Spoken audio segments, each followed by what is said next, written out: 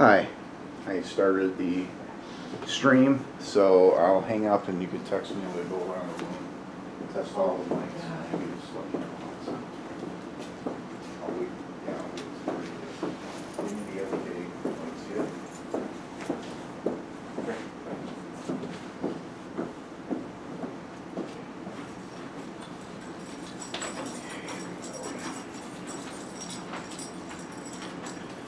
All right, here we go. Check of the mics for the board meeting, February 13th, 2023. This is mic number 1. Check, check, 1, 2, 1, 2, 3. Sibilance.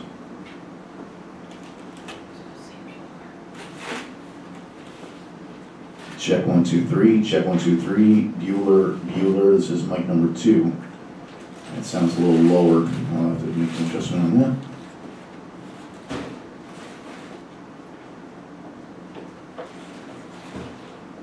Super mic number 3, super mic, check, check, 1, 2, mic number 3. Pres mic, check 1, 2, check 1, 2, test, 1, 2, 3, 1, 2, 3.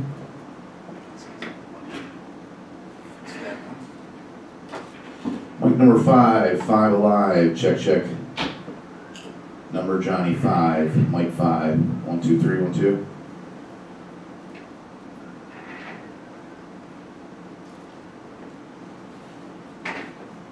And mic number 6, mic number 6.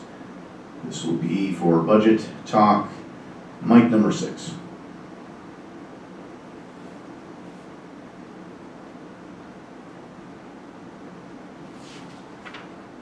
And lastly, I don't know if you can see me, but this is the podium mic, now a wired mic, 1, 2, 3, 1, 2, 3.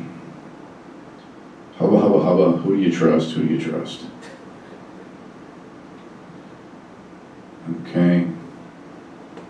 All right, I got your texts.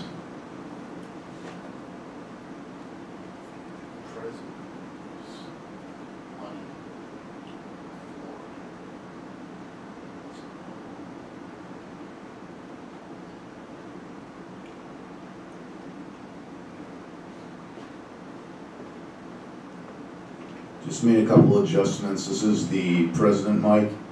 I dropped out the low end. I think it sounds better, not as muddy. And same thing with the super mic. I got to increase the volume on this on mic number 3. So I will come back to this one more time.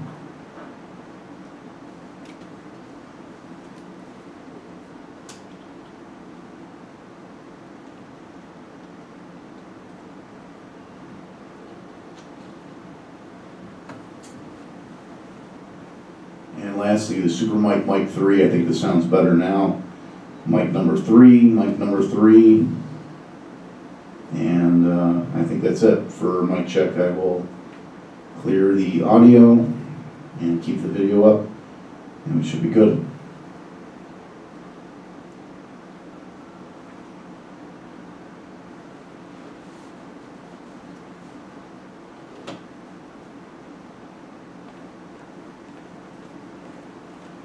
Hello, America.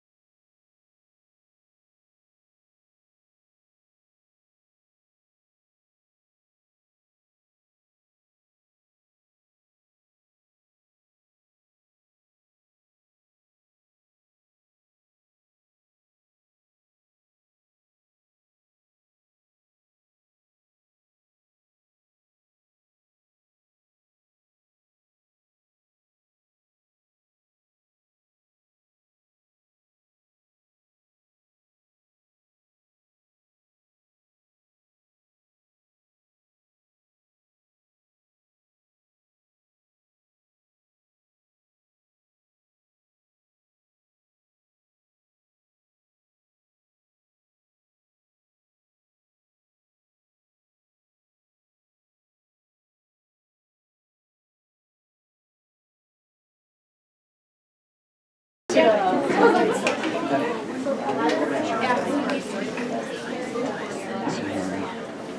you can sit.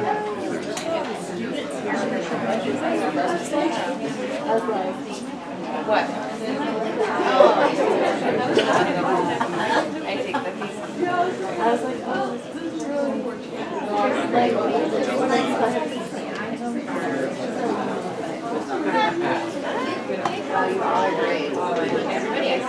I no, Tara's not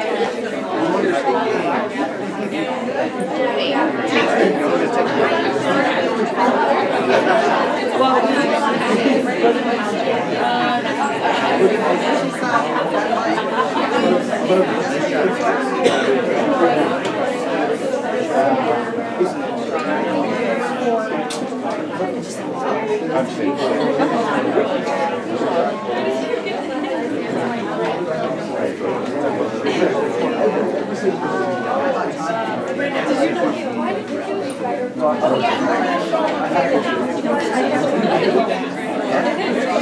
Why? Because something like that. Good, are you? My phone always goes off. Wait. It's nice to know that you're still constant here and you're still Griffin's graduating this year. Griffin's graduating this year. No. How are you? Good. How you doing?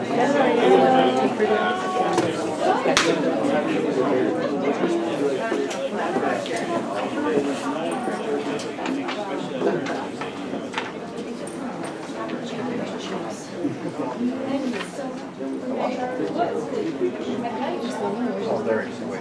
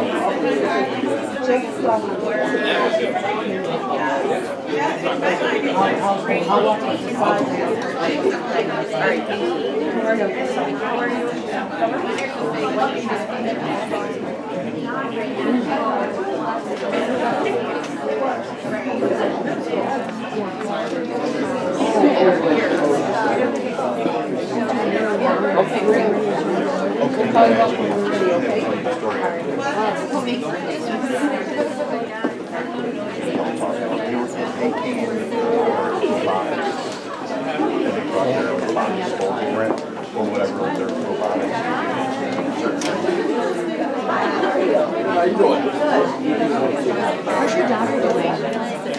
Sarah? Yeah. She graduates in May. With Fredonia, and then my younger one's right there. She's a junior. What's she graduating with? What's her grade? 24. No, what's she Oh, Sarah? Oh, video production and... Stop it. Did she? well, she wants to be a filmmaker. Following her adventures? Yeah. Good for her. She has loftier goals, though. Emma's got a year and a half left to go. So, because she's going to do a 5-year with her master's and everything. So I figured we're already in school, why not just keep going? She still keep in touch with any of the girls from her class, or? You know who I am, right? Mahoney? Emma Mahoney? Oh, right, yeah, right. Yes, not, she doesn't really. Not too much. Emma just keeps in touch with, like, 2 other Yeah. girls. Just maybe just on a different level. Current owner, they're Oh, close. such a sweetheart. Yeah. So they're really the only ones that... Where's she going to school? She loves me. She's a teacher. Yeah, Griff is going, he didn't intend to ask me what his fall from the cross. So he's pretty nice. It's only about 5 hours, so it's far enough, but close enough. So it's not making it hard, it's just kind of nice. It's about 7,000 to 8,000 feet. So picking up at like, yeah, that's what I'm going to do. And then I have one more left. He's a sophomore. So, I know. Kind of looks like that. Now, was Sarah your youngest? No, no. Okay, that's what I thought. How old is your youngest? She's your youngest. Yeah. I'm not ready for my nest. I'm especially going to miss my son. That's how much stress. It makes me laugh. Right. I know. It's going to not be good.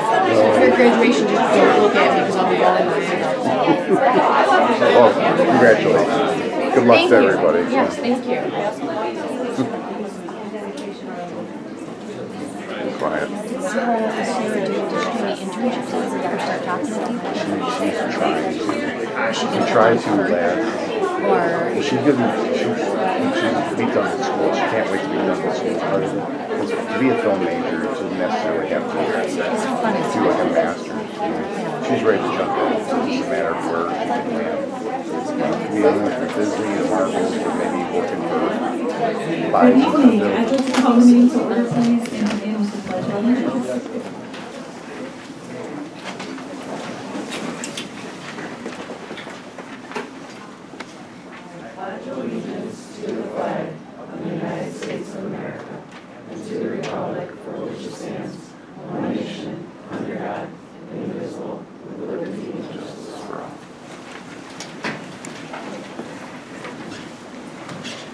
With us this evening, we have Glenn Boca, trustee, Jake Grover, trustee, Sherry Stockins, trustee, Jude Kuhn, our district clerk, Dr. Brian Graham, superintendent, I'm Ashley Dreyer, president, Sue Marston, vice president, Joy Lamarca, trustee, Danielle Bruno, trustee, Michael Loria, assistant superintendent of curriculum, staff development, and human resources, Cheryl Cardone, assistant superintendent of pupil personnel services, and Dr. Ruby Harris, Assistant Superintendent of Business and Finance. Just a couple of announcements. The emergency exit is directly behind me and directly in front of me. Please silence your cell phones so that we will not be interrupted during the meeting. Thank you. If I could have a motion to approve the agenda for February 13th, 2023, please. I'll motion. And a second. Awesome. All in favor? Aye. Any objections? Any abstentions? Motion carried 7-0. Moving on to approval of the minutes for January 9th and January 30th. If I could have a motion to approve minutes from the 9th and 30th, please. I'll motion. And a second. I'll second. All in favor? Aye. Any objections? Any abstentions? Motion carried 7-0. We have a couple student ambassadors with us. First for the middle school, Owen Hall.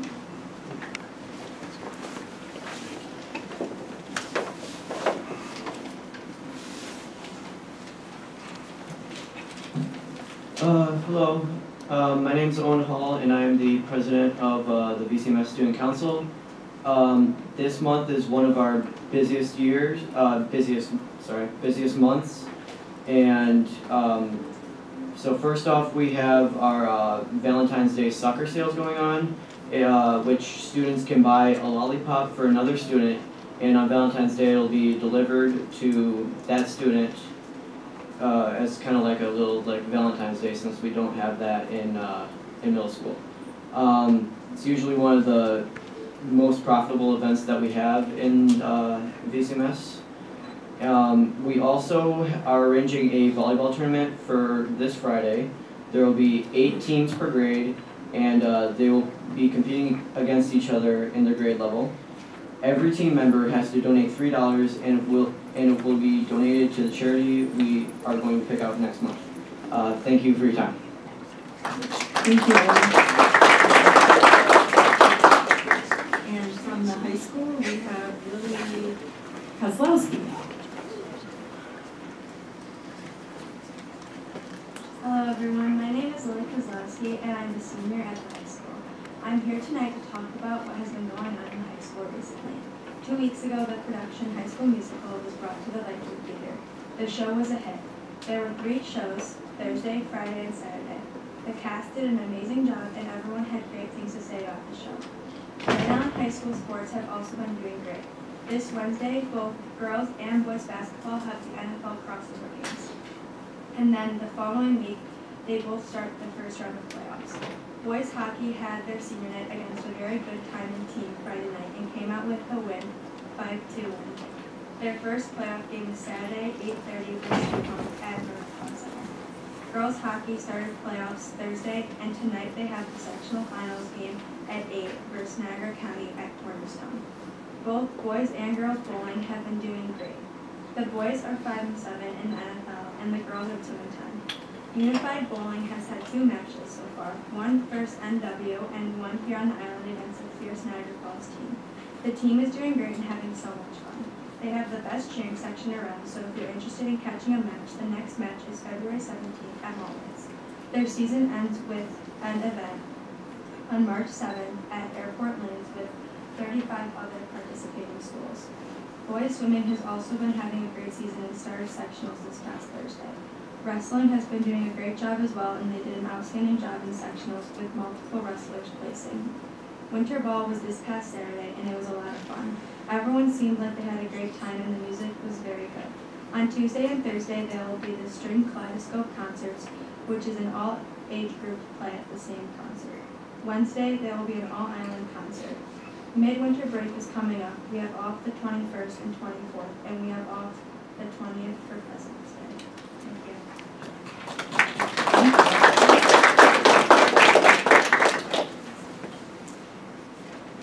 Okay, that brings us to correspondence, recognition, and good news, and Disney High School Musical with Mrs. Boutte.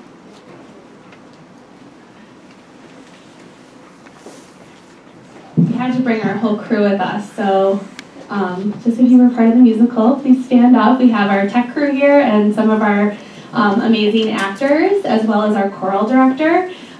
Just like our cheesy musical says, we're all in this together, and it has been an amazing experience, and these kids really should get a lot of the acknowledgement of the hard work that they've put into everything and being a part of our show. So I just want to make sure I spotlighted them first, because they're really the most important part about this show. So.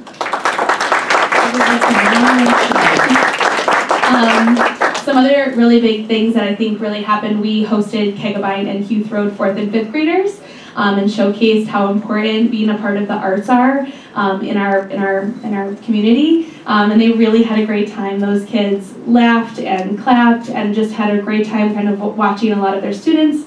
Many of our teachers remarked about how amazing it was to see some of their young ones grow up into these wonderful performers, and we talked about both our orchestra program, our band program, and our choral department, and we highlighted those, and they got to see our amazing set made by Mr. Sweet and his tech crew. Thursday, Friday, and Saturday we had over 1,800 people here over 3 nights, which is amazing. We had a basket raffle that we had a hockey stick signed Tage Thompson stick raffled away, so we had a lot of different opportunities. We had souvenir cups that we put together, so we really did a lot of things that we felt went into this production aside from just the singing and the dancing, and we really encompassed, I think, a lot of our programs here at the high school that work together.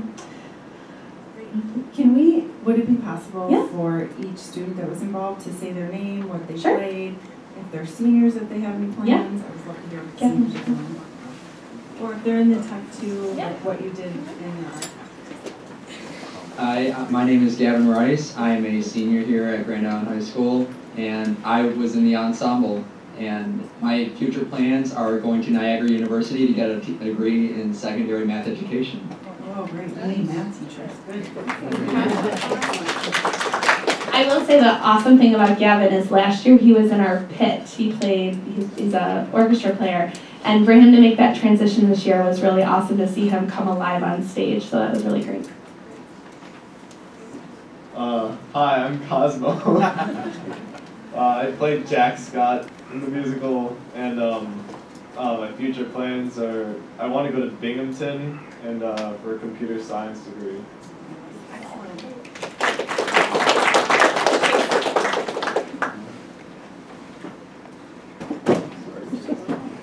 I'm Chase Harden. I helped design and build the musical set with Mr. Sweet and the other kids, and I'm going to study technical education at Oswego.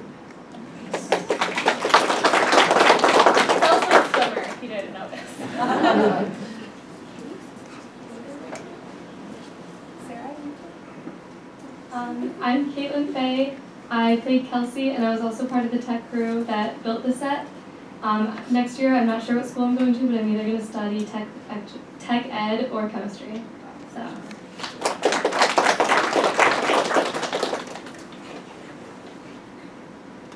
Hi, I'm Kathleen. I'm a senior, and I played Gabriella, and I hope to go to University of Pittsburgh for psychology and music.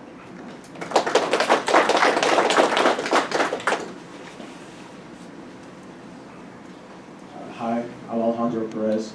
I'm a sophomore, and I plan on going into performing arts when I'm older. Not sure where. Got some time. Yeah, I got some time to think. I also like engineering, like civil engineering. That interests me. Can you just tell the group here that the name of the character you play and the similarities between that person's life and your life? Oh, I didn't even say it. Who I played? Troy Bolton. Troy Bolton, he is balancing the musical audition and his big basketball game, and how and how that affects his relationships with his friends and his family, and then the girl that he likes. And it really touched me because that's the life I lived throughout the whole process of this show. I was a wrestler this season, so a lot of the times I was going in between practices. There was one day where I went 3 to 4 at the musical rehearsal, and then I went 4 to 5 at wrestling, came back from wrestling, and jumped on the stage. Like literally ran down the aisle and jumped on the stage and went straight into the scene. And it's definitely hard with the perceptions that other people have of you. They're like, oh, you're a wrestler. You don't sing. You don't do that. Or other people being like, oh, we need you on stage. You can't go wrestle. But it definitely like touched me, and it was like method acting.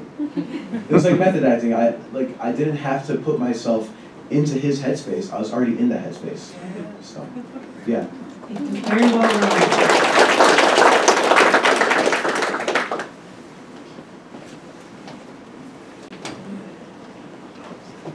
Hi, I'm Charlotte Tower, and I'm a freshman, and I played Miss Garbus.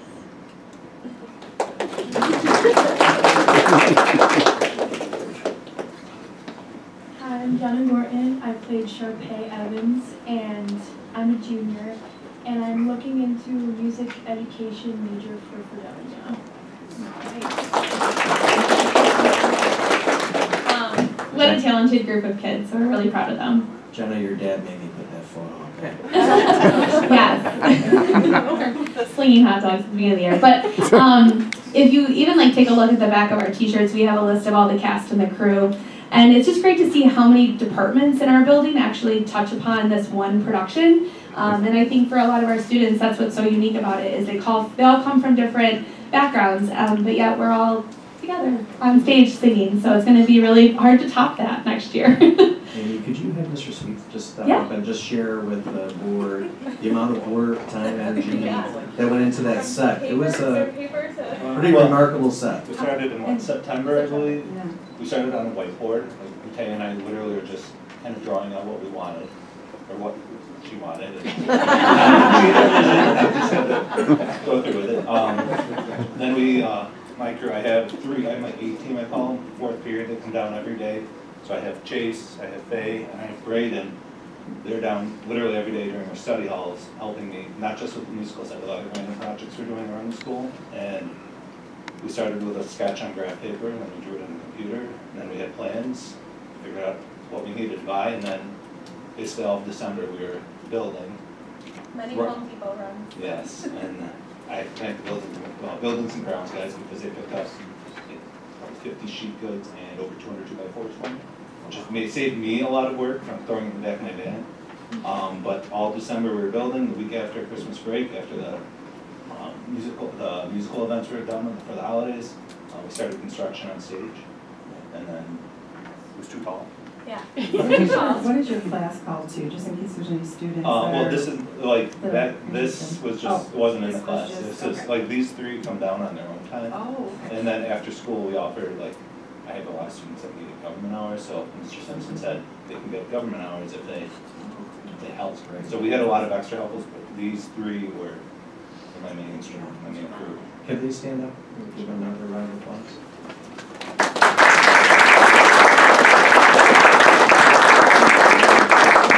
Students, this might be a question for Mrs. Butte, but how many students would you say were involved overall in the musical, between stage crew, the sets? Yeah. You can hear us applauding next door. We had probably about 80 students from stage crew, which isn't here tonight, but we actually have a group of kids who are behind the scenes doing lighting, doing audio, doing all the set moving. So we had them. Not only did we have tech students helping, we had students in our government program who helped. We had our business students putting stuff together, but our core group of stage crew, tech crew, and our cast, about 80, and then we had one member of the pit as well, Sebastian Heffley, who was amazing. And before we let you go, Mr. Sweet, I know this isn't about the musical that I'm going to ask you next, and you didn't know I was going to ask you, but today you had some special guests present to your students in the robotics engineering. So today in robotics and drones and the electronics class, in October, I went to a touch a truck event. I have a 4-year-old who's obsessed with anything trucks, and I met with the Erie County Sheriff's Bomb Squad guys with robots. So I finally got in touch with the right person, and they came out to school today. They brought 2 of their drone platforms and 2 of their robots out. They did a whole demo on what they do. Students had good questions for them, like how did they get to where they are. And they didn't only talk about becoming an officer, they talked about other jobs that are in the field. So like, you can actually build these bots, and they talked about the facility in Alabama and how it's not, you don't have to just be the guy driving the bot. They also allowed the students to actually control the bots and have a little time actually using them because they're a little bit different from the little Vex bots that we drive at school. So it was a really cool experience. And it was funny because my students that I had last year happened to be in the other room today. Why didn't you get that? So some of them stuck around because they had lunch and lunch. But it was a fun experience, I thought. We're very proud of you, and I remember when you and Mr. Loria and your team came to us with this new course, and it was really exciting. I stopped in today to see the fruits of your labor, and it was outstanding. It's come a long way. Nice job. The course again is robotics engineering. It's robotics and drones. Great, thank you very much, everybody. Thank you.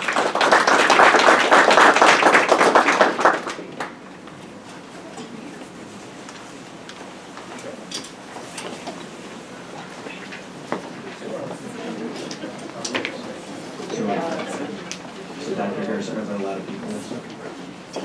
Yeah, so we can Mark, would we be able to turn that TV off, sir? I figured. We did not have anyone sign up for the public comment session agenda items only, so that brings us to curriculum and instruction. Mr. Loria.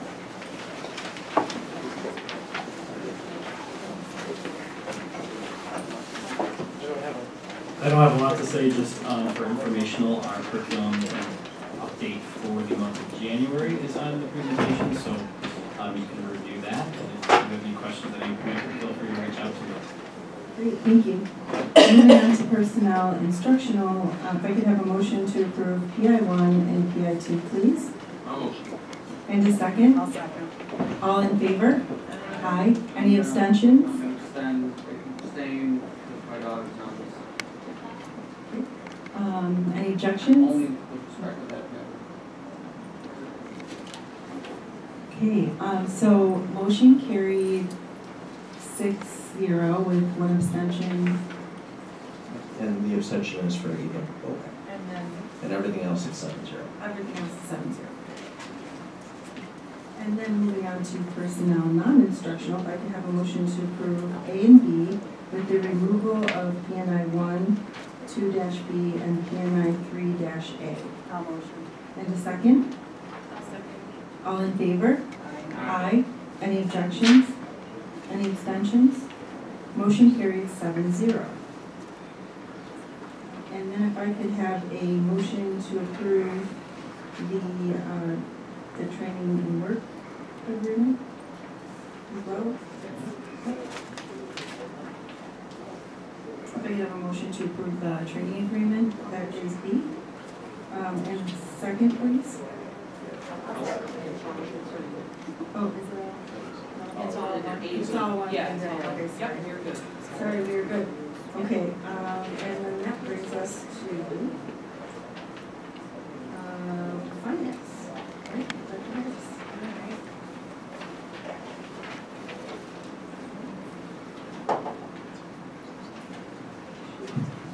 So I am looking for action on items A through D, obsolete buses from Auctions International, that is just the acceptance of the sale of that list of buses, as well as it shows you the amount that we received in revenue from selling them, so that is the highest that I have taken notice of in the sale of buses. The same is happening in the area of vehicles, but you will see as we do the budget presentation that the cost of buses and the cost of vehicles are also going up.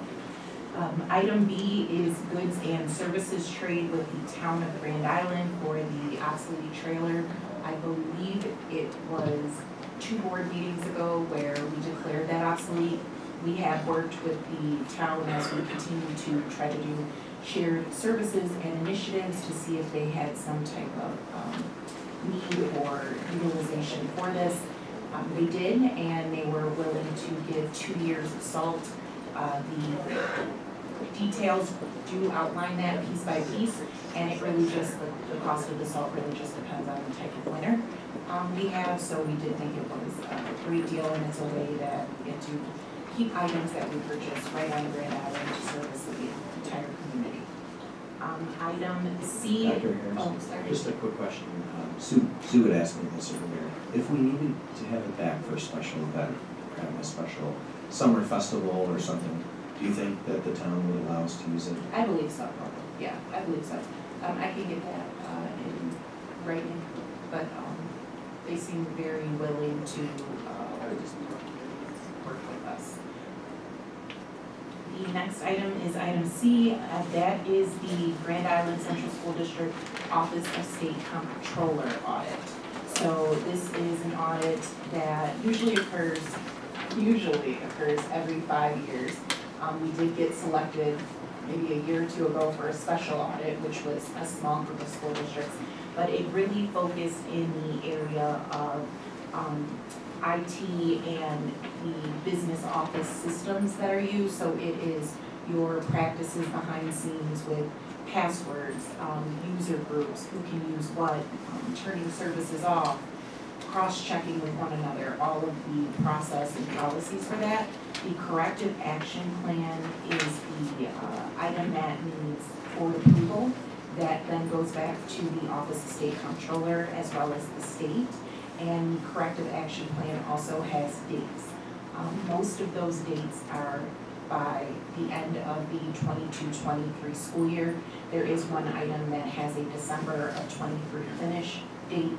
I am hoping to get that done quicker, but it does involve figuring out somebody else to handle something system-wide that doesn't have access, so it gives us time to teach that person as well.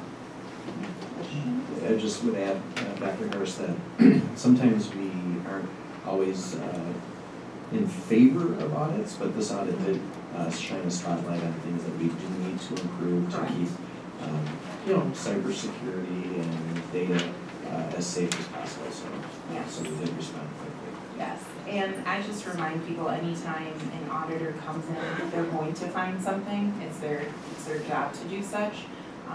But this was, in my world, it wasn't a heavy lift. I know in IT's world, they bothered them more than they bothered me. So I'm sure Robin and Mark and everybody enjoyed them. But we implement the things they ask for as we can, and we also have very honest dialogue of what just is not, we're not able to do as quickly. But it does require some changes for everyone.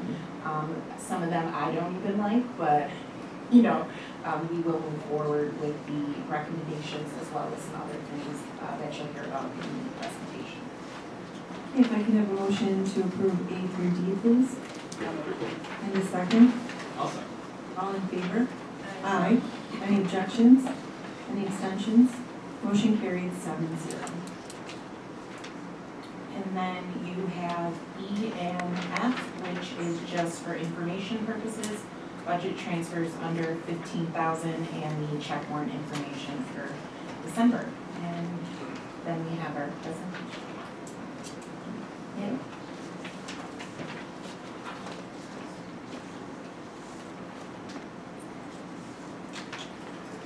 So good evening, everybody, and this is our first budget presentation for the Board of Education as well as our faculty, staff, and the community. So we thank you for your interest in our budget.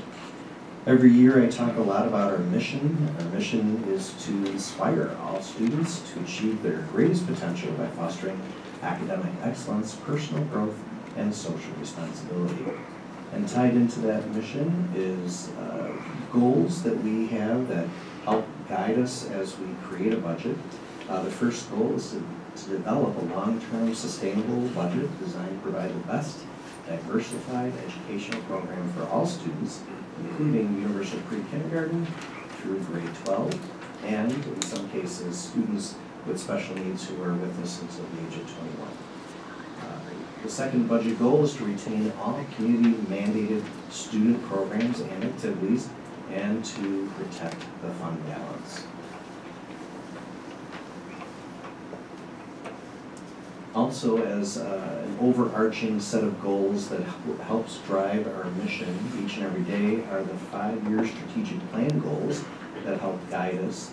And those are to steward the district toward improved services and support that fosters the wellness and behavioral health of students, to continue to work with other districts and stakeholders to improve our connectedness to our town as well as Western New York, and to make inter-building communications and practices as seamless as possible.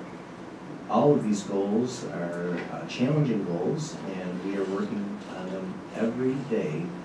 Today we met for several hours just on the third goal here, doing a better job with inter-building practices and communication. And also, as 5-year strategic plan goals, we are always working to foster a level of academic achievement that is emblematic of championship school districts. At our next budget meeting, I'm going to ask Ms. Cardone and Mr. Loria to talk a lot about this. And Mr. Loria, I know you'll be able to share some exciting good news as it relates to academic achievement. So we'll have that ready for you at the next budget presentation. Also, this was a big goal for Mr. Loria and his team to ensure the completion of all curriculum as well, continuously fostering the expansion of STEAM or STEM curriculum, and then finally to review, revise, expand benchmark assessments as appropriate. This just outlines the process.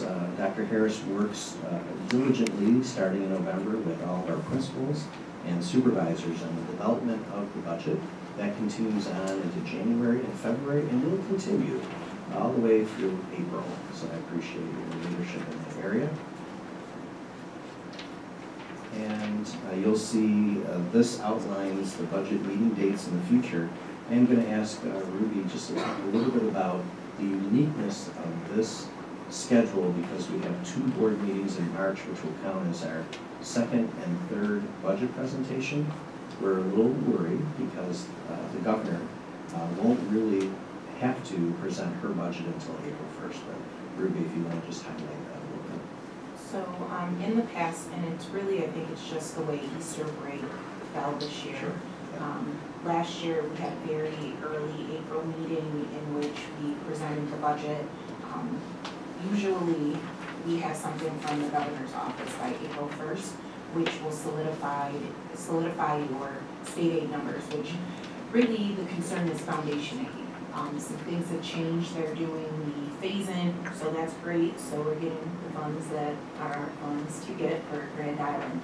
But the other component of that is there used to be a little sentence that pretty much said, in the event when the April budget comes out, you will get at least what you had in the first run for foundation aid or more. That is no longer that language. So last year, if you remember, we did our presentation, I believe it was middle of March maybe, and then when I came back in April, foundation aid had been reduced almost $100,000. So right now we're not saying we need to scrap the meeting or we need to schedule another meeting, but there is a concern that we'll do the March 27th meeting and then you won't see me again, not me, but you won't see the budget again until April 18th, and that would be the date you had to vote. So if there was a reduction of funds, then you would be getting the information that same day you're voting on it. And if there's an increase in funds, you would be getting the information the same day you're voting on it. So we're really gonna play it by ear. Maybe we'll be lucky and we'll have information earlier than the March 27th date. So as we learn more, we'll share more, but that is a concern, just the way it's scheduled. Is there no way to, I'm just looking, Easter's the 16th. I mean, is there not a date you can put on the schedule if need be? I mean, if there's a big fluctuation, that's gonna be a big ask for us on April 18th. Easter is the 9th, so that's why we're Oh, not that's right. having the meeting the 10th, because that's Easter Monday, so that's actually a holiday. What about the third? Are we off that one? So we might be able to schedule something Tuesday the 11th. Yes. If we needed a special board meeting that night. I think tentatively, board to mark that date on the calendar. April. April 11th. I just, you know, it's a Tuesday night and we've all seen crazy things happen at the end of our budget process, and I would hate to get in here and have to make big decisions. Right, I agree. With limited time. I mean, especially, you know, with reports of what we do and what we look at. So I don't know, I mean, if we don't need it, we don't need it, but it might be nice to just have a tentative date. So tentative, and then as soon as I know. Yeah, I would also add that once the governor's budget is in, Ruby will do her analysis and we'll push it out to the board by email to show if there is a need to meet on the 11th. Right. Yeah, for sure. Because if there's no changes, then which you see on the 27th. Can you remind me again the forecasted number? Is this from you or we? Where are you Get looking? that from for the foundation aid? Are you looking at the yellow print slide with all the? Yeah, okay.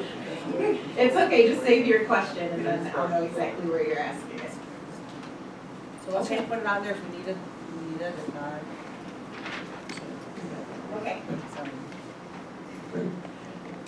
Then in addition, obviously, the 18th is when the board adopts the budget. The 8th of May is the public hearing, and my birthday, May 16th, we have the budget vote and the board of election vote. So it should be a really great day to spend here for Long day. more than 12 hours. I get to do a budget presentation on my birthday. Oh, there it is. So we got them All right. covered, it's all good. We're all good. Thank you. Sounds like reasons to have cake. Definitely reason to have cake. Ruby, anything you want to highlight on this agenda today? Looks like we'll be covering the normal things. that we Yes. covered. Perfect. Thank you. So the next one is for Dr. Harris. Okay, so as usual, I do try to highlight just some key areas of the governor's executive budget message. If you'd like the entire message, we can share that with you, but I pick out the major things that impact the school district. So the first thing you'll see here is foundation aid. There's a $2.73 billion increase. The minimum. Not for us though, right? For the state. Yes, Yeah. I wish. Just want to clarify. The minimum increase was the higher of the 3% increase over the 22-23 aid or the school district's full phase-in amount. So we are in the category of the full phase-in amount. So you will see that we received far more than 3%. We'll go into that a little bit more in the next slide. The next item here is expense-driven aids. They have not attempted this year to remove this or change the way they are allocating these. There is a little caveat that I noticed in reference to a freeze date of reviewing this information. I don't know if that will be forthcoming, but it really just means that the information you're reporting to the state by probably like a December date needs to be correct, so they can freeze what their projections are. The part that is not so nice about that is if you forgot something and you're attempting to make that correction after that date, it might be locked out. So that will be something that I will be advocating not to happen, but it's not the biggest concern. The next area is universal pre-kindergarten aid. You will see on the next page that we did receive an increase in UPK funds. We'll talk about that a little bit further when we get there. That's great. It just means more students will have the opportunity to participate in the program, but I do want to explain how that works. The next area is an area that I'm sure we're all excited to hear about, which is the zero emission school buses, but this is a progress report. It's really the state wanting to know where are districts with the plan, if they plan to purchase buses within the next year or two, how many they're planning for, and et cetera, et cetera, et cetera. We will talk about zero emission buses, but there are many steps, and the first step is just getting someone to come in, review your current area where your fleet is, as well as the grid. So we're starting at the basics, and then we will build upon it as we get more information. But that is something that probably we will see happen, is them asking us to do some type of reporting of the plan. Is that 2030 or 2030?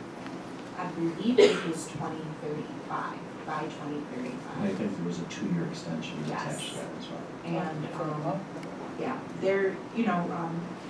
I know I've attended a couple of presentations. I know Dr. Graham has attended probably more than I have in reference to this, and there's still just a lot of questions.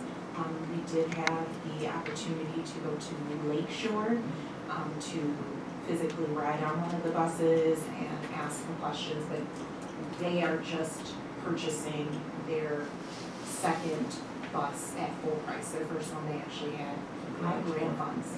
And so it'll be telling when they put it up for a vote, and they're asking for one. So. And a full-size bus will cost over $400,000. Yes. About 180. Yeah. Is that right, Teresa? Yeah. So I do just, we will talk about this because there is a slide about transportation, so we'll get it out in front. I believe, and I think I'm in alignment with Teresa and Ruby, that there are far too many questions that are unanswered as it relates to beginning a process of purchasing a $420,000 to $430,000 bus, and not really having the data to suggest the length of time that bus will be sustainable over a course of 10 years or more or less. There are some savings, of course, but there are way too many questions at this time. So I like that we're going to be moving slowly on this. So, Brian, when you say there are savings, is there any math that anyone's been through that? Just Lakeshore, yeah. Savings are? Yeah, Lakeshore had suggested, I think, $10,000 to $15,000 in maintenance savings, oil changes, and things of that nature. For a bus that costs $200,000. Right. So in 10 years, maybe you end up being equal. Right, there's so much, this is so layered. I mean, I'm just, Yes. I don't know any answers to these questions. Yeah. We're digging deep, trying to understand it. It would be foolhardy on my part to recommend to this board and to the community to purchase a $420,000 or $430,000 bus without enough information to back that up. It would not be a good A16. There'd be no cake. Right. So there's so much more to learn. It's not that we're against zero emissions. Yeah, and there may be buses that use hydrogen fuel in the future too that we're not even thinking about. So way too many questions. And I honestly think that it would be wise for our legislative group to extend this, goal of 2035 to maybe another 20 years, because it's just not feasible, I think, or appropriate for us to be asking for that kind of spend without enough data. Well, it's more than the cost of the buses. We have to probably change. I mean, we have to add charging stations and probably change the structure of where our buses are currently stored. I mean, and just for those that don't know, it's just not the education code that has to go through electric. It is all your metro buses and everything. So they really have to look at the supply and demand and how fast the production of these buses can occur, right? I mean, we have what, believe it's over 60. I was gonna say 70, my book. Yeah, People just say 70 is- 70. I mean, times border 20 times production and all the schools across New York State and The other side is state aid, right? Yep. So buses are an aidable expense.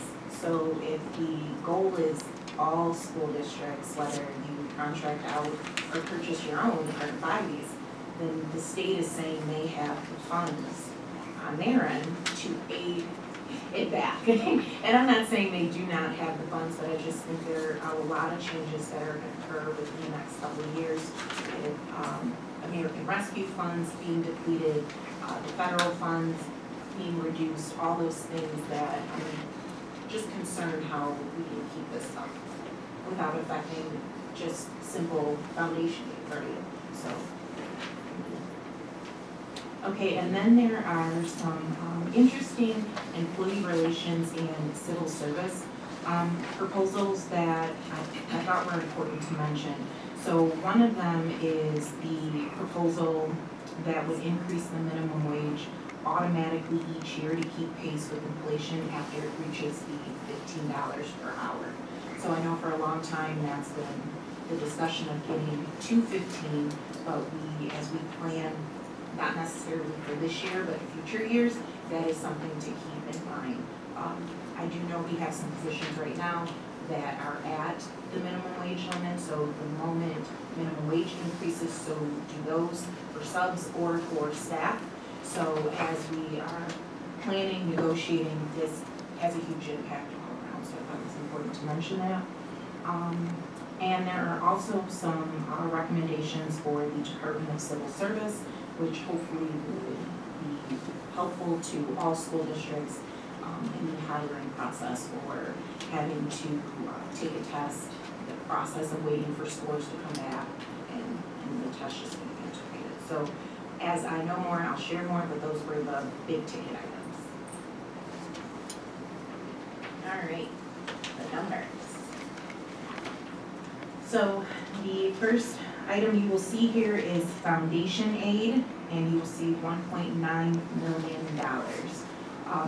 Last year it was a little bit over $1 million, so they have not only phased in, but they've also done a percentage increase on top of that as well. Something that is new is foundation aid high impact tutoring set aside. Every year something is new. I do explain that a little at the bottom.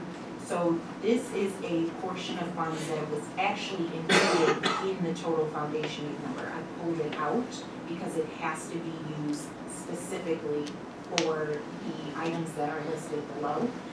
Another thing that Dr. Graham found is he read some information to me that it has to supplement, it cannot supplant, which means it has to be a build on or an add to your school and your program. It cannot be used to say, hey, I have a teacher that I believe is in RTI in math and providing those services, and I put the funds towards that person. It has to be something new. It's an increase to the program. And in all honesty, next year this may look a little different. I don't know what that means for the state. They just say it's for the 23-24 school year. So I don't know if that means those funds go away or they just get wrapped into foundation aid after they see that you've done this. Superintendents find it a little concerning that the state is taking funds and saying you have to do it for this or you don't get to use those funds. So for our district, we will be working with our principals and talking about adding in a teaching assistant for Sidway, Heath, and Kegline in the middle school. So it would be 4 teaching assistants that would equal just about the cost of this set aside funds. And those teaching assistants would work with teachers to provide that additional high impact tutoring in the schools. You don't know if you're using the funding following your Correct. Correct. Or we'll start to see more our foundation aid sliced up even greater by our legislators and body who create these budgets and saying you need to spend it on this and then you need to spend this on that. So we're a little concerned and we are pushing back as a group of superintendents across the state. So just to clarify, it's part of our fully funded foundation name, but that's maybe not in addition to. So on here, you will see that they gave us 1.9 million. The 1.9 million is not inclusive of this 208,000. So 1.9 is what I can just use as revenue to the district in the different ways it's needed.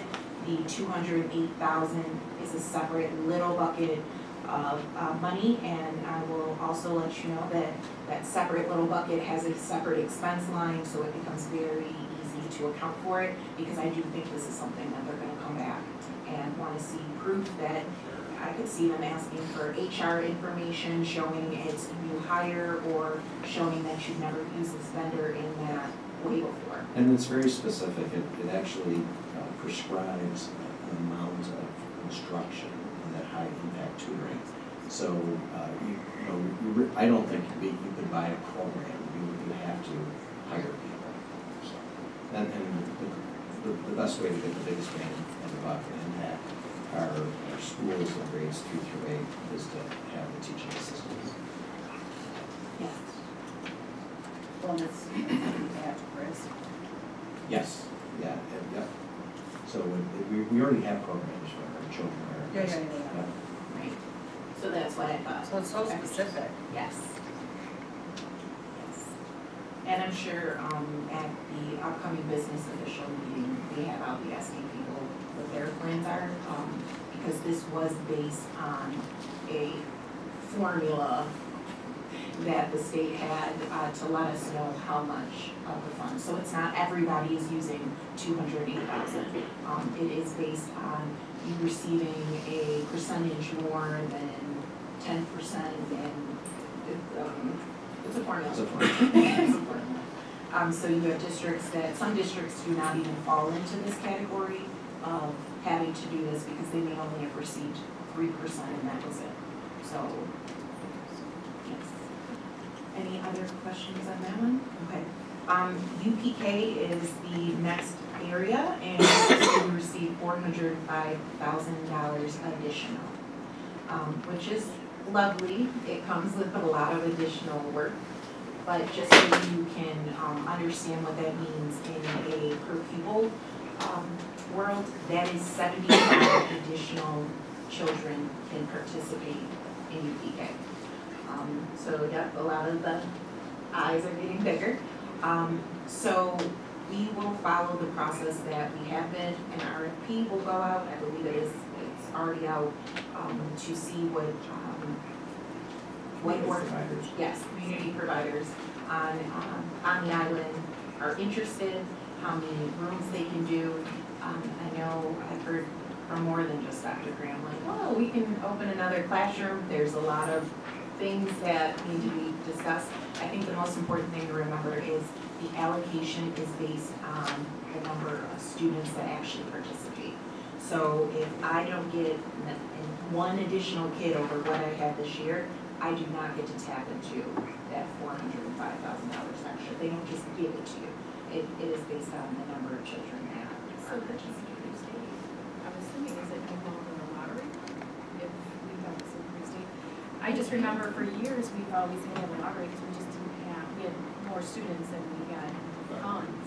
If our enrollment goes up, it would probably still be a lottery, but this past year we pretty much went through the entire list, except for a couple kids, so, but we know our, pretty much just, like, in terms of enrollment, but it has to be. This is a significant increase that we're skeptical if we can even use the entire. And so in this past year, when we were still waiting to find out the number of students that were going to possibly participate, I asked, and will continue to ask, I asked each community provider, what is your minimum number of students, right? What is the minimum number of students you have to receive to run your program? Because that helps me understand how we can do our best to make sure that all the children that want to participate actually can participate. And they gave that information and it worked out really well. The thought process is the initial funding part will work out seamlessly if those numbers are relatively the same. And then if we have overage, that's where we're really going to be looking to see classroom space, how many classrooms providers said that they could actually house. And there might be changes. I know different organizations, after they finish their first year, they may say, hey, I really liked it. I'm going to open another one if you have a slot. So we'll work through those items, but we will attempt, if we were to do something within the district, that it's net neutral, right? I don't want to come back and say in May, hey, you approved all this stuff, we want to do a class, but we can't cover it within the grant. So we will work through all of those hoops. So it's one community provider, even though we have like increased enrollment. We have multiple. Yeah. No, I mean, there's a bunch that will go for the RFP, but you will choose. We literally, yes. So we, I and know we over the did years this it's year. always been Yes. one. So we went from the one, That was always. the one. Yeah. 2 years ago, I think we had 3. And then this year, they're like, just gonna kiss everywhere. It's 5 this year. Yeah. So as we keep growing, we keep adding. Yes, and there's still reviews that happen. I know myself, Mike Antonelli, Mr. Loria, we have linked each year that we've run the program. We go, we do site visits. Yes, we do site visits. We review different information that's given because, you know, we don't want to just put kids any place. We want to make sure that they're being prepped and are prepared for when they come over to Sidway. And I think Mr. Antonelli over there would agree that he can see that as the kids come through. So Right. I have a question about the funding. Right now, is it a half day, like 12 students in the morning, 12 students in the It's all evening? day. It's all day. Every kid. Every kid would be all day. Every kid is all day right now. Is all day and will be under this. Yes. Because it used to be half day Yes. a few years ago, and now it's been. So all of the new funds, so everything outside of, I think it was around $110,000, about three years ago? Yes. So all of the funding received after that requires it to be full day PK. In the event that we had a provider reach out to say, hey, I want to do half day, are you willing to do that? We could figure that out with that very small first allocation, but everything else is a full day requirement for the state. And in reference to any of the lottery component change, I'll be very honest, they throw the money first and then they give the guidance if they're gonna change it. They won't even start having meetings until April about this. So included in with this, and I'm trying to remember, is there, because now it's a full day, is there a meal plan for the district? So, Is it included, who's part of this? so the students that go to Sidway definitely receive lunch. The students that go to our community, they also do. Some of the components of that are different based on the facility and what they may qualify in aid or grants, but that is incorporated. So how many kids are currently in the program between us and about? I want to say 105 to 100, just like And how many are with us? 36 36, and the rest are community-based. community-based. Another one at 75? So if you had 75 more, I'm not sure there's 75 more. Right. There. No, there are at least one, if not two. Yeah. Right, so that's why we do the question Yeah, of there's- what is your minimum, how many classrooms can you do, what does this look like? So I know this past year, the additional slots have really allowed people that have been interested as community organizations to tap in and give it a try. I think it's been going really well. So we may even see them say, hey, you know, I did a half class, maybe they only asked for 9, that could increase as well. So we'll just keep you informed as we become more informed. Yeah, we'll know more next week because their deadlines are coming. They're bids. Yes. And then when is the lottery?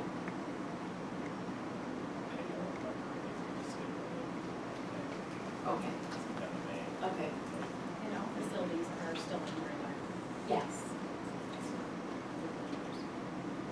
So is the lottery just determine who comes to our school, or is it more broad than that? It can be preference based. Some, to your point, some people might want to be here at sick bay, some may want to be at a different location. Because they may want a wraparound service, which you can do. And they get to pick first, right? So, yeah. And typically there was a waiting list, but I don't think we have a waiting Yeah, list. so what, there's always your way. Yeah. Now there might not be as much. Right. The dollars have changed. Yeah, which is great. Yeah.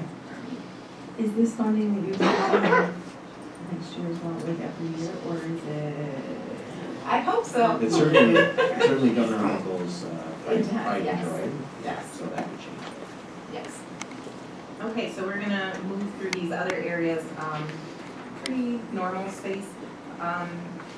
We have our BOCES aid. There is a slight reduction in BOCES aid. You will also see that there is a slight reduction in BOCES overall, and that is due to the fact that the capital project that we were funding, that is starting to go down next year, that will be completely paid for, so then that will reduce it. We also have our high cost excess costs, which is a special education area, as well as our private excess cost aid information here. These kind of yo-yo between each other, so nothing surprising there. Hardware and technology, software, library, and textbook, those are based on enrollment numbers, so if enrollment fluctuates or any of that, then those numbers really show that, and then the following year, if it increases, you'll see the numbers go up. Transportation aid shows a slight increase here, and that is just executive proposal to the next forecasted executive proposal. I will say, and I say this every meeting, but I will say that the areas that I always star or bring attention to are expense-driven aid areas. If you do not spend the money, you do not receive the aid. So you will see as we continue through the presentation that I shift those numbers because you never want to overestimate revenue or you start the year automatically with shortfalls. Any questions? Okay. My favorite. Maybe just my favorite. So I won't walk piece by piece through this, but this is just the actual calculation that goes into the Office of State Comptroller portal for our tax cap. You will see what was levied the prior school year. There is always a tax-based growth factor, and there is always an allowable levy growth factor. Allowable levy growth factor is where the 2% tax cap comes from. That is the only thing in the formula that is subject to not exceeding 2%. And I just remind people, it is a cumbersome formula, so when you see numbers that are above 2%, it's because there are 12 to 13 other numbers that have impact here. So the things to take note of are closer to the bottom. Dr. Hank, scroll down just a little bit on this page. Not slow down, scroll down. Go fast.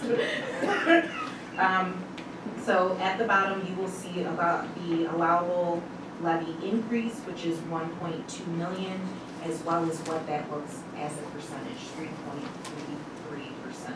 I will talk about some of the old information as well. What's wrong? Oh, yes, thank you.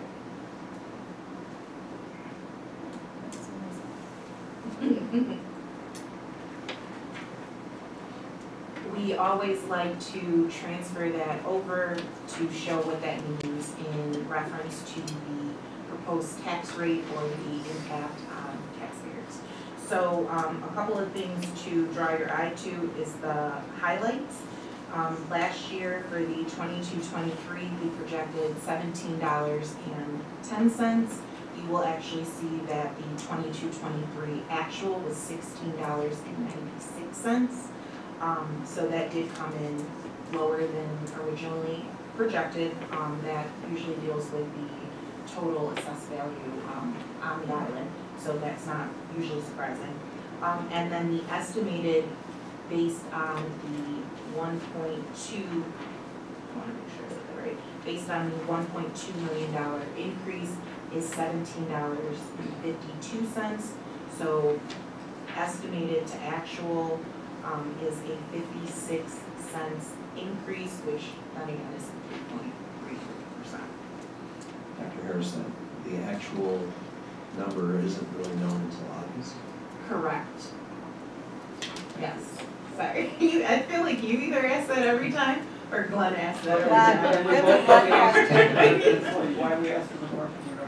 Yeah, so the information is based on the prior year's property assessment, and then that's all updated, and the Board of Education actually receives that and votes on its approval in August.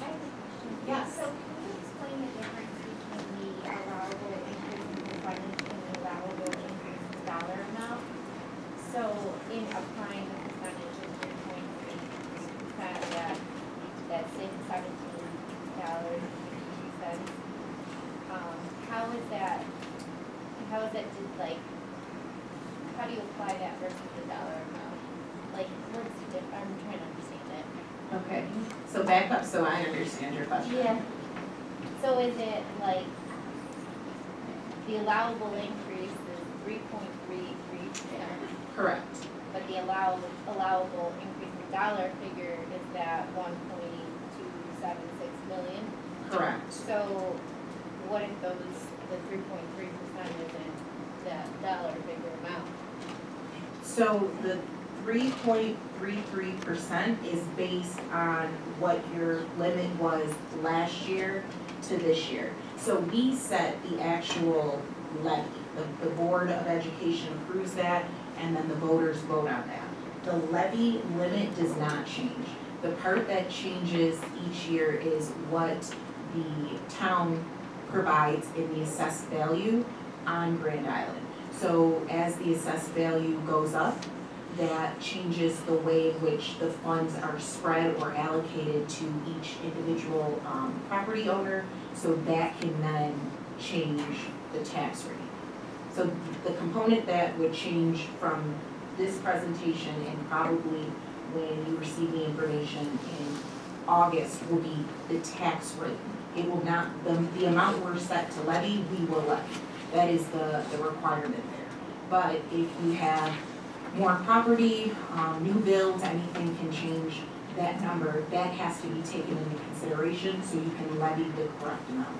Because if they did not do that, we may levy too much based on a tax rate that's too high and the assessed value, or you may not levy enough in the event that something were to close, or another thing that can happen is someone could put in a dispute and say they don't believe that their property is really worth that amount of money. We see that happen. Usually you don't see it as much just year by year. You usually see it when there is a reassessment, and that happened in 2020.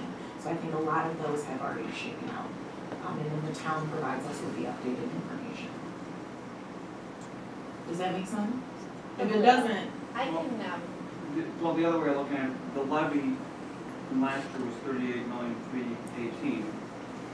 And the levy, the maximum we can do this year yes, is 39. Is 39,594 and change, right? So the levy limit has gone up, and how that's allocated between taxpayers is how you get to the rate. I get right? it. So yeah, that's the one part that's not here. Oh, okay. I just showed her the math. Who knew? I just said to do I was over there, Thank yeah, you. I showed her the math. But yeah, we're good now. Thank you. Yeah. Okay. Any other questions? Okay. This slide is something we added last year, and it shows what we budgeted for the current school year that we're in, as well as where we stand with the proposed. So it's really just carrying that information, and then it's projecting out a couple of years. I'm not only working in the area of finance, but just across the board with everything, trying to get a lot more projections so we can plan better for the future instead of just a one-year review as we're doing budget planning for that upcoming year. It just helps us know, hey, maybe we should move in this direction per what we have coming up in the future. One thing I do want to note is last year's proposed increase was 5.59 when we actually received all of our information from the town in reference to the assessed value. It was actually 4.69%. Not 2%, but less than definitely what we thought it was going to be.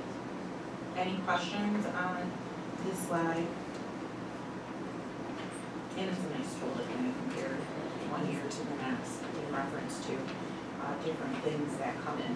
So if you actually look at last year's presentation, you'll be able to take this and compare it to then to see if we're kind of spot on. I'm sure some of you have already attempted to cross-check that. That's what I'm saying. I already knew. This just takes a lot of what we talked about in the area of the property tax levy as well as the state aid and shows it on one chart for the summary of all revenues. That is the new slide I gave you with the little yellow part at the bottom because it was missing. We'll update the one on the website. So not much changed. You will see building aid has went down. That pertains to some of the BOCES expenses going down in reference to capital, as well as there are assumptions that the state will not make in reference to the security cameras. So we received the budget for $35,000 for security cameras. You are aided on a higher percent for that, but the state will not just assume that you're going to continue that year over year. So that is something that once you guys say we can move forward with different things, that I will make sure is increased. Sales tax is relatively the same. You see BOCES aid. We always go a little bit lower because it really depends on what services we do use and what areas are aidable. And the other thing to take into consideration is with the American Rescue Funds, there are some things that we're using federal funds for that BOCES cannot aid us on because then it's considered double dipping. And then you have our different aid categories. And as we started last year, I carried forward the appropriated fund balance in the lump sum amount instead of just identifying which reserves, which was something that our financial advisor. Okay. What is wrong? Nothing. Very good. Okay. Next slide. Oh yeah. Sorry. Oh, this is going to be fun. So this just shows where we are with state aid, what it is as a percentage change from one year to the next, and the basic budget is just the total budget. Can you go back? Yeah, yes. Just because I think I missed it. When it says other receipts, what are those? You didn't miss it, and you'll be happy to know. Because you know those, I know last year I had that one that was other. Oh, I printed it this meeting. Because I knew it was coming and highlighted them in yellow. So other receipts can include textbook charges, student fees, admissions, turf and field usage when we receive revenue for those rentals, other rental of real property, rental of buses, commissions, gifts and donations. So there's just a lot of different things that go in there. You mentioned security cameras, but I'm trying to figure out where So security camera aid falls under building aid. So when the state is doing their projections for building aid from one year to the next, that is a number that they will take out in reference to aid because they don't want to make any assumptions for you. So there are times that when you're in the midst of a capital project, it will not always be reflected in the state's number because you haven't filed your final cost report. So there's things that we know on our end that the state does not know. And so they remove those things. They also remove capital outlay. They do not assume that you're going to approve a capital outlay every single year. So that's why I mentioned that. So is, like what you're saying is they don't assume that we're going to approve additional security cameras? They don't assume security cameras, capital outlay. The only thing the state will assume is something that pretty much has an amortization schedule. So that will be building aid for capital projects, and they will also assume that for transportation aid, because you're putting how much you borrowed for buses and the length of the borrowing. Beyond that, everything else is us sitting down as a school district and business officials, basically marking off like, this is where our number is, and this is what we'll receive. So I think if you look back, maybe 2 years ago, maybe last year, but I'll pull it. I think it was 2 years ago. The state had one number for building aid, and I had a higher number because I knew we had final cost reports that were being submitted and would be captured, but it would be captured when they re-reviewed the information once they have the report. So, just so I'm understanding, security cameras, I know we've always put on our budget. Yes, so we know that, but the state doesn't know that. You could decide next year, hey. Are some obsolete, are some not working? Because I feel like every year, for years, we've always, since I've been on the board, since like 14, I mean, we've always approved security cameras. So, I mean, there's only so many places you can put them. So I'm assuming that We have they're about, being replaced. we have about 245 cameras. So do we still continuously We do do, them every yeah. year? Yeah, Okay. so when you walk down the hallway, maybe when we're walking out today, I'll show you what a new one looks like and what an old one looks like. Okay. So in this building in particular, we have Vigilant cameras that are brand new. They're absolutely outstanding. We've had a few issues in some buildings where people have tried to break into the building or cause damage. No, as long as they're Oh, yeah. fine. I just, Oh, I but- feel like we just constantly. Yes, but what's happening is we're replacing the milestone cameras with the Vigilant, and it just takes a while, you know. And the cameras are expensive. Yeah. And the state also has their own rules in place of, this is how much we will fund per camera. So you're finagling those components too, to just try to maximize the spend on them, right? So And I think Kegabine just got an upgrade with the Vigilant cameras, right? And Sidway. Front door. Say again? Front doors. Just the front doors? Front door systems are big one now. Okay. So it's gonna take some time. I think Sidway also needed more. You have a very, very limited number of cameras. So not only are we replacing, but we're adding. Thank you. Okay, should I switch? And just for our students to know, probably in another 5 minutes, we're gonna be letting the students go, unless you want to stay. But You're welcome to some of you stay. can't drive fast enough. One more slide, that's all you got. Get you through a little bit, all right? One more slide. You did it right?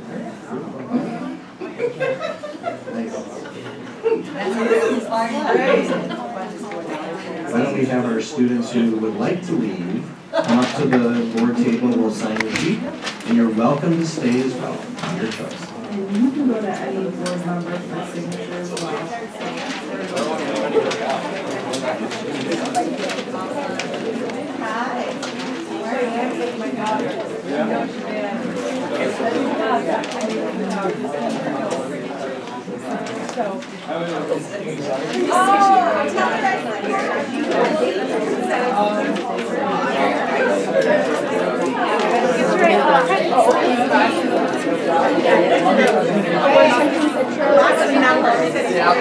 Hey, that's my specialty. Well, I just wanted to. You would. Kevin is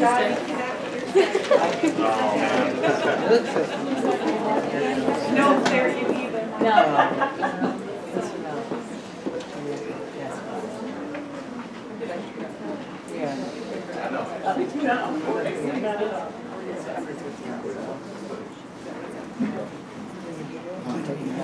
We're just gonna take a couple minute break, just to stretch, if anybody wants to stand, because we have more slides. Take your seat. Yeah, your water. The rest of the day will fly.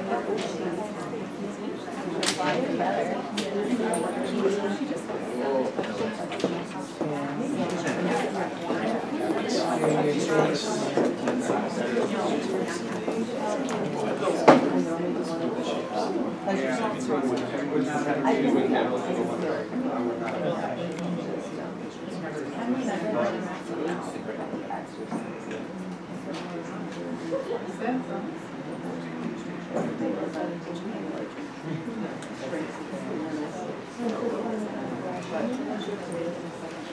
go. Huh? It's good. Yeah, of course.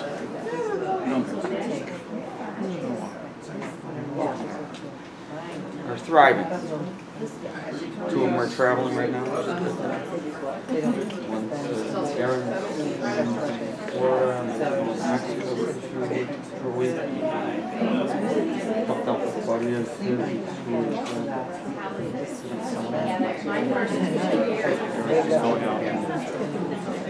That's impressive.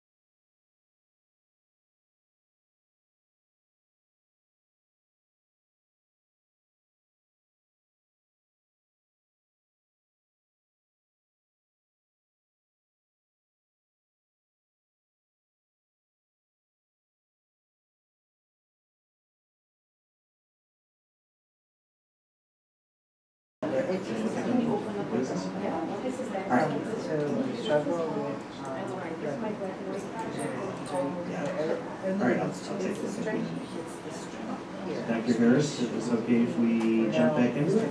Sure. All right, thank you to the board for that little break. Thank everybody else for hanging in with us. Yes. So the next, the majority of the rest of the slides are pretty familiar to the board. The slide you're seeing right now is the summary of major expenditures. We have our salary area, which is just contractual obligations that are included here. Also included here is some of the information that Dr. Graham mentioned in reference to the addition for the set aside for tutoring. So we have taken that into consideration there in salaries as well as in the benefit area. So that's reflected. Substitutes has increased. There's really two reasons. One, minimum wage increases that are occurring, as well as the struggle that we have had with getting subs in all areas. Do you want to talk at all? No, I think it's just important for the board and the community to know that it is a change, and that based on the dollars that are put in this budget, we will be recommending increases in substitute categories all across the district. And that would include administration as well as teachers and clerical, everybody. So. This do we still have what? Is it 7 building-based subs? Do we still have? We have building-based subs, but we can't even fill them. Yeah, we can't even. We have open. We still have open vacancies and for building-based subs. So just seeing a lot of heads coming. So it's very challenging. No, I was just asking. Yeah. Yes, we still have them budgeted for, and we attempt to hire. It's just getting people is, and it's, I think we just like pick them off of one another. So when someone sees like, hey, your rate is higher than their rate, you kind of jump ship. Yeah. And those building-based subs, do they come in every day or? Usually 4 days a week. And then. And I know, just let me ask the question because I know this never happens, but they come in whether we need them or not. Yeah, yes, absolutely. I realize we have a shortage and it probably never happens, I just wanted to clarify. There may be a few days a year where building-based sub isn't covering a teacher, such as the opening day of school or something like that. Right. But otherwise, they're pretty busy.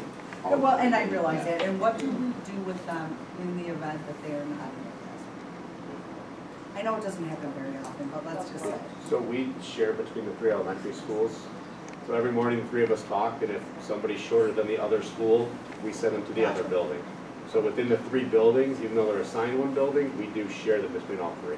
Awesome. I know it doesn't Oh, that's a happen very very good often. question.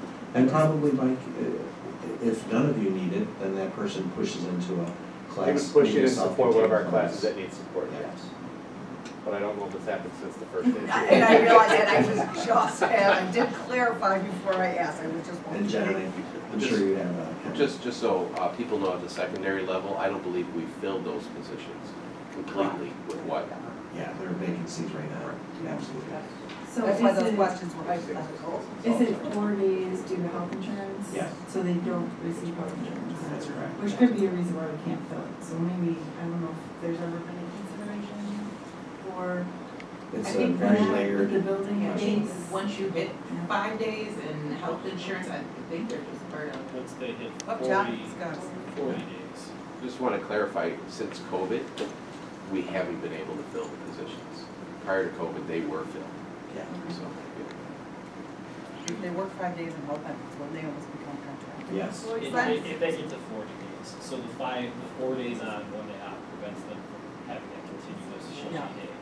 So then they become contractors. So increasing the per diem rate will be helpful. That'll be something that comes after the budgets. After the budgets are approved. But, we'll have recommendations. Absolutely. And that might be, also something that you'll see in the future, annually across the board, especially with, minimum wage things, just making sure that we're being proactive instead of reactive. And the nice thing is we do hire from within quite a bit, so it's a great starting point for interested candidates. Yes. The next area on here is the cash/credit payments. That has been working out since we've done that increase. I think it's been at least 3 or 4 years now. That has been working out well, and we continue to work with the union if issues arise with that. So there's no increase there. Benefits, this is inclusive of our self-funded plan. New York 44 is pretty much completed, and then we also have stop loss increases. And stop loss is the additional insurance on your insurance in reference to high-cost claimants. You'll get more information from me in the near future about that and rates and other things that are forthcoming with that. You also then see ERS and TRS. These percentages were last year's percentages, so I will change that so you have the new numbers for ERS and TRS. You'll also see them on the next slide. And then FICA, and those are all just representing the fact that your salaries are going up, so the retirement and the FICA components increase as well. Retirement benefits has a slight increase here, and this is primarily just we've had more civil service, SRP employees retiring, and this allows us to capture it. The reality is whether we capture it here or not, when they leave, we have contractual obligations for their payments, their allowable payments, so this just allows us to not have to take from other areas to support that. And then this number will again change for the upcoming meeting because we will have retirement letters in, and that will be reflective of anybody that is requesting to retire if they request to retire. It's March 1st now, we moved it from April 1st, right? It's March 1st, yeah.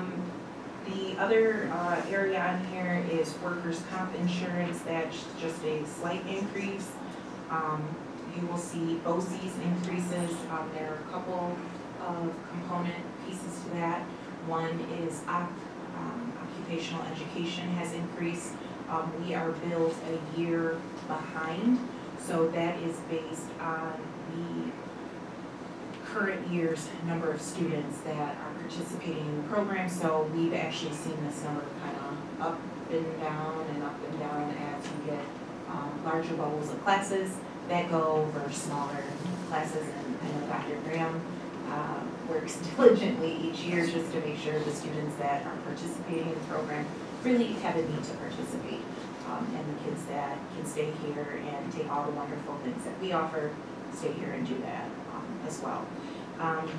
Debt service is just our debt that we have to pay, simply put. So that includes the capital project borrowing components that we're paying off, as well as our buses. Sorry about that, I drew a blank. You will see it's listed as gasoline. I did receive a text message today from Teresa to change that to fuel. So I will change that to fuel for the next meeting.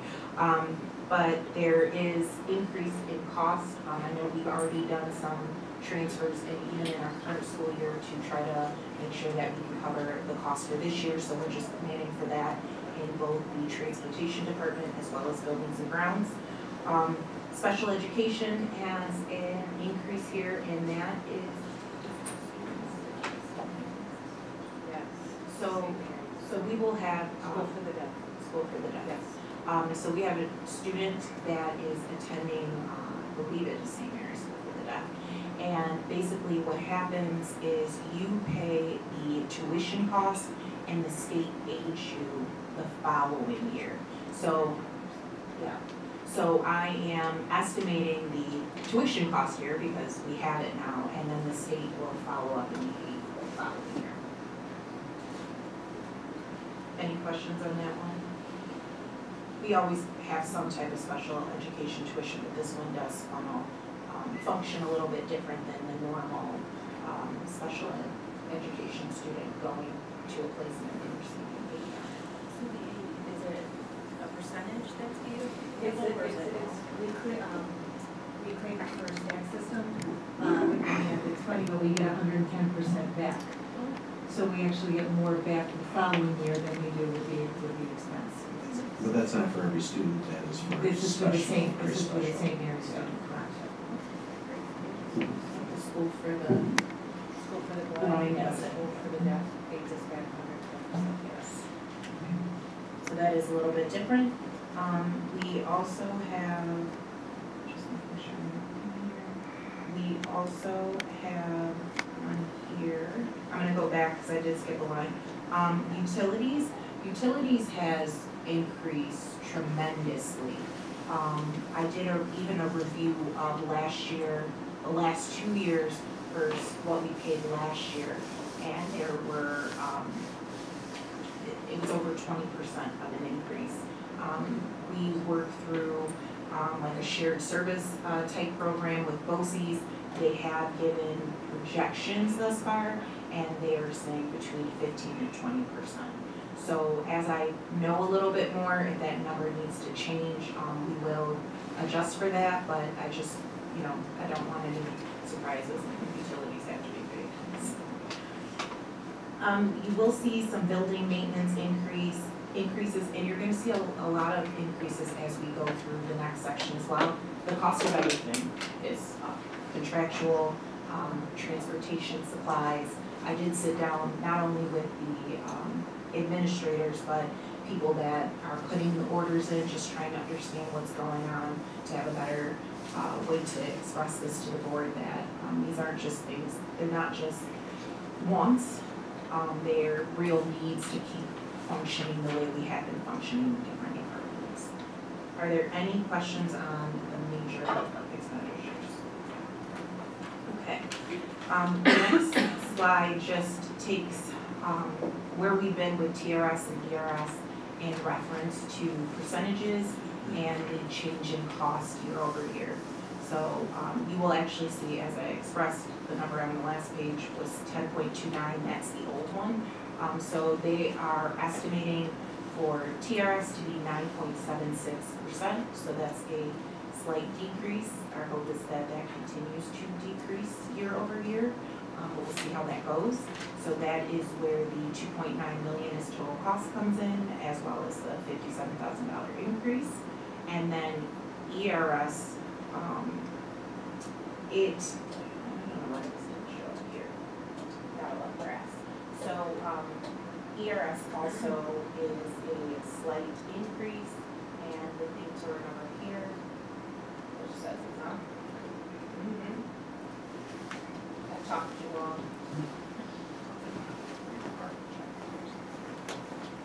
Can't sing anymore. It was on a timer right there. Nice job.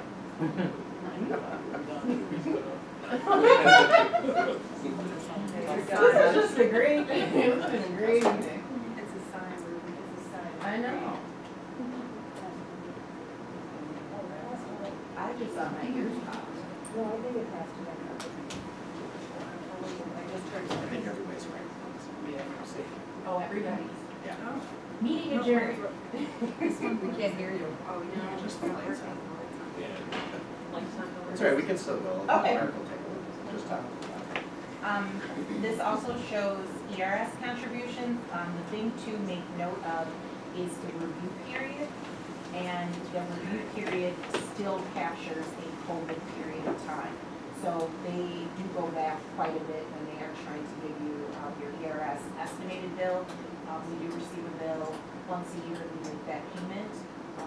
We haven't run into issues, but in the future, depending on what our salaries look like outside of a COVID period, so hopefully all the positions filled and no adjustments occurring, this could look relatively different, but as I know more, you'll know more, but not for this 2023. Has the rate been set for 2023, 2024, or no? Yes. But it's not there. No. I don't remember. Thank you, Corey. Oh, we're back on. Thank you, Mark. Thank you. Glenn, just remind me, and I'll give you that. No, it's okay, it just. Yes, and it's a range because of the different tiers that people can retire in. TRS gives you a percentage. ERS actually gives you a range depending on what tier you actually fall into. So the change in cost is an estimate too then? Yes. You're using a range? Yes. A range based on information that they I had get from that. a time ago, yes. I have a question on the previous slide. The special education tuition that this year was the 1.2 million. Do you know how many students that provides tuition for? Think about how many are replacements are we talking about? Update Ruby every single month. That's why I bring it the binder.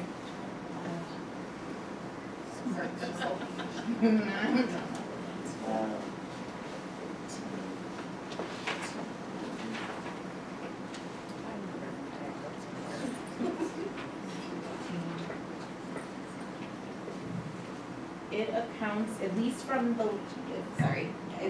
list that I'm looking at, I would say it's accounting for at least 18 to 20 children. The other thing that we do when it comes to special education tuition is you build in slots, because the moment that you have a child that moves into your district and they are placed at an out-of-district placement, you're supposed to keep that child at that placement. You're not just supposed to move them or bring them in the district because you feel that it could work. There is a whole process that goes on. I think it's like CSD meetings, discussions to even see if that is possible. But when the child first comes, that child would go there. The same happens for students that are special education and go to BOCES. BOCES tends to be a lot more costly per child, but you do have to keep up with that.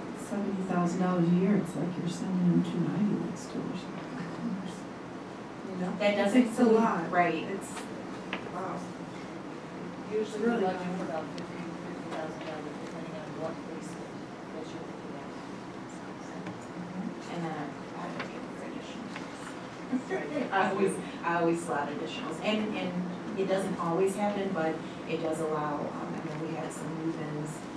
This year, it allows for those children to come in for us to be able to cover the expense without coming back and saying we need to take from other programs, or what are we doing to cover the cost of those students.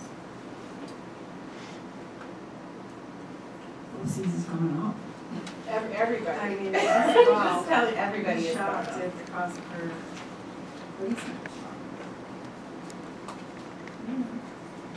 So maybe the next couple slides are just taking all these numbers and breaking them down. Yes. Almost as line items. Yes, so I'm not gonna go piece by piece. This summarizes pretty much 95% of what you saw on the last slide.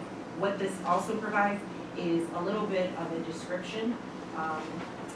Glenn, if you look at. I see the number I got. All right. I was gonna say, I know I wrote it somewhere. Between 9.6 and 19.9%. Yes. So this just breaks down each area. A lot of them are number for number, what you saw in the front. The area that will look different is when you get into each department or building. One thing I do want to make sure I just reference here, and if you have questions, you know, you can always email me or ask me or wait till the next meeting and ask it there for everyone to hear. But in the building area, so you'll see each school building listed out. It's a little bit below where you're at, Dr. Graham, on the slide. But it shows textbook. At one point in time, we had taken the textbook funds, if you remember, and we put them all in one account. It was back when we had some transitions out, some transitions in, and we just did not know what the game plan was for curriculum. We feel a lot more solid now with that game plan, and we worked with the building administrators, and we are putting those funds back into each one of the buildings. So you see textbook, $10,000. It's not Sidway asking for $15,400 more than their building has ever had. 10,000 of that is just me shuffling textbooks out of a business office code and putting it into the building. And then we also, as you have also seen last year, we need to start adding back conference and travel.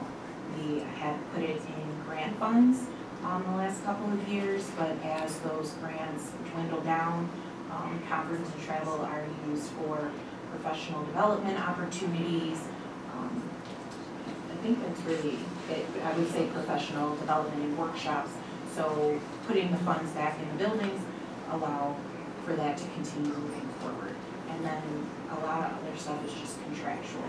High school is under similar components, except for they have a bigger pot in general of funds, and graduation has increased. I think it's significant, but just the cost of being able to rent the place, the materials and supplies that we purchase for graduation. So we're just making sure all of that is captured.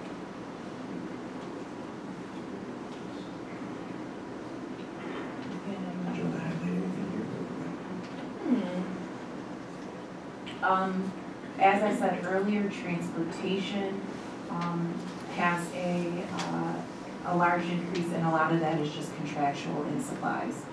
So that could be the student system that we use for actually putting in the students and making sure they have been routed, to simple products that at one point may have been $60 or $70 for our auto mechanics that are now triple or quadruple the cost to get it, if they're even producing the product. So those things have been taken into consideration there.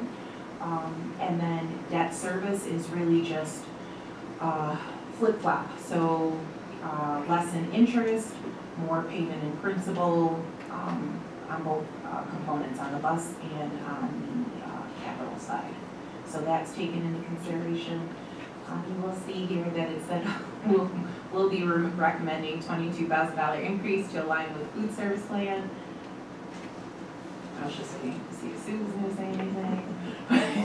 No, because it comes up later. Yes, it does. I'm waiting till later. Okay. I can bring it up. No, it's all right. We'll wait till it's on the slide all by itself. And then you will see the revenue side as well. So that shows the foundation aid increase as well as the building aid and BOCES aid decreases. You also see the tax levy limit. So you will see the total appropriation versus the total revenue. And right now we have a budget gap of $692,000. So just to illustrate that, if we rolled over the budget, didn't add anything to the budget, at this time, we're still 692,000 shy. Mm-hmm. Okay. Dr. Graham is going to write a donation. We talked about it. Any questions on these slides? I mean, I can write a check. I don't know if it'll cash, but, and then it's going to go Yeah, so we're just going to talk a little bit about enrollment. As the board is familiar with these slides, this slide indicates that in April of 2020, we had 2,815 students attending our schools. And we, in the 2020-2021 school year, the enrollment declined to 2,742. Much of the decline were families choosing to homeschool or choose private schools due to COVID and restrictions in public schools. The 2021-2022 enrollment went back up to 2,816. And we're going to take a look at how enrollment has changed at the high school. In the 2016-17 school year, there were 981 students. You can see a slight decline each year. And also you'll see our projections and the variance of those. So for this year, we are projecting 884 students, and we have 858 at the high school right now. And next year, we're projecting 910, and right? So, yeah.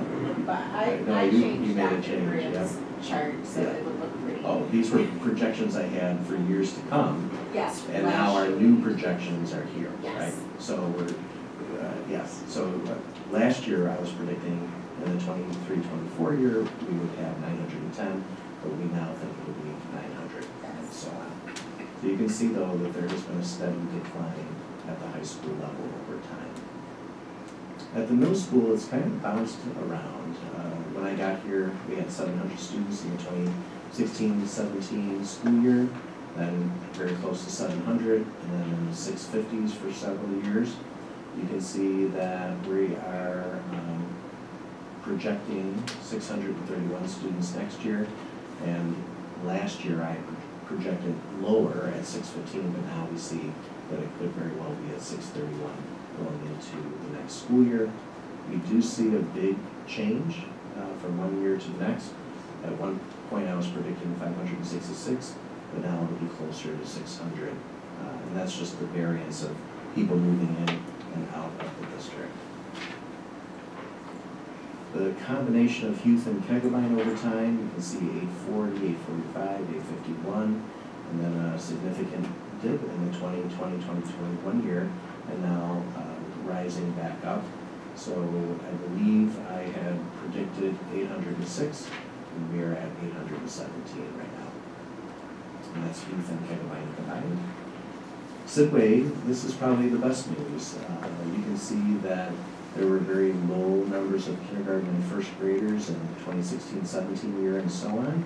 You can see a steady increase at Sidway, and I believe I predicted 448, and we are about 430. And that's students in general education classes as well as self-contained, combined in kindergarten and grade 1. So this is probably good news for the district that we're seeing numbers, classes around 200 or greater than 200 at kindergarten and first grade. This just shows you over time each school and the changes and the variances and the total, as you'll see. At one point, 2,894, 2,816, and around 2,778 at this point. Current elementary class size ratios, the board has seen these slides before. These three columns represent Sidway, these three columns represent Huth, these three columns represent Kegelbein. What you're seeing on this slide are not students in self-contained classes, only students that are in general education classes.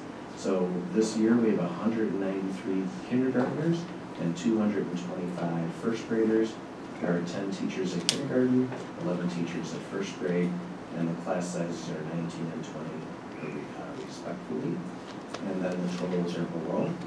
And then you'll see youth. This is second grade, third grade, fourth grade, and fifth grade for youth. This is Kegabyne, second grade, third grade, fourth grade, and fifth grade. You'll see here that the average class size at youth is 21, and the average class size at Kegabyne is 21.7 or 22. There are 17 general education teachers at Kegabyne, and 20 at youth, and 21 at civil.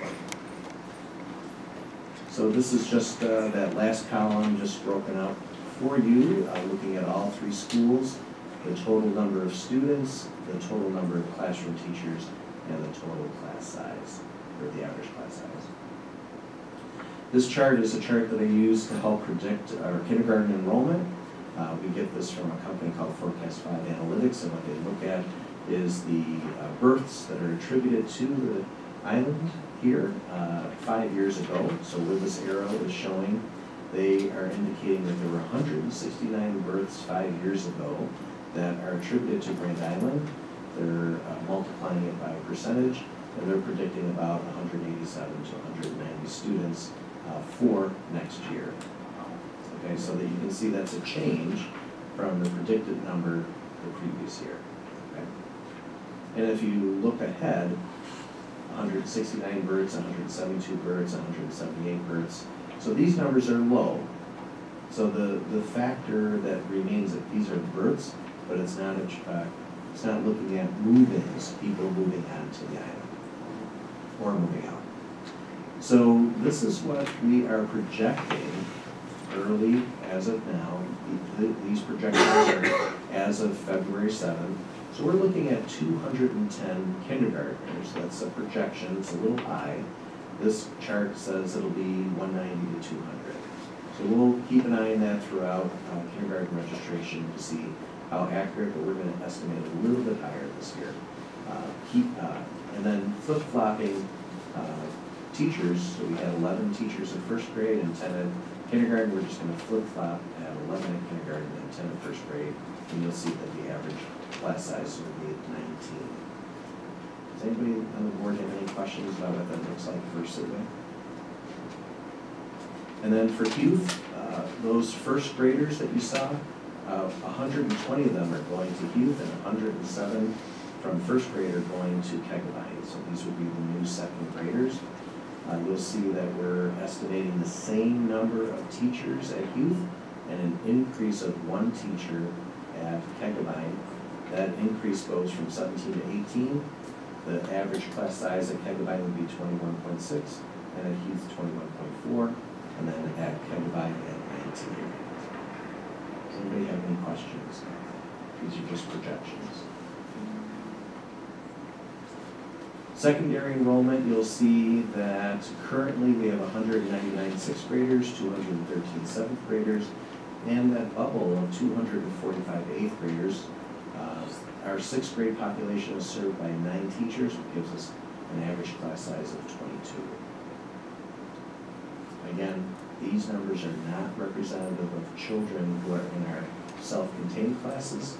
You'll see the numbers of kids in self-contained classes below. So projections for next year, you'll see that again, you'll be looking at 199 or 200 students going into sixth grade from fifth grade.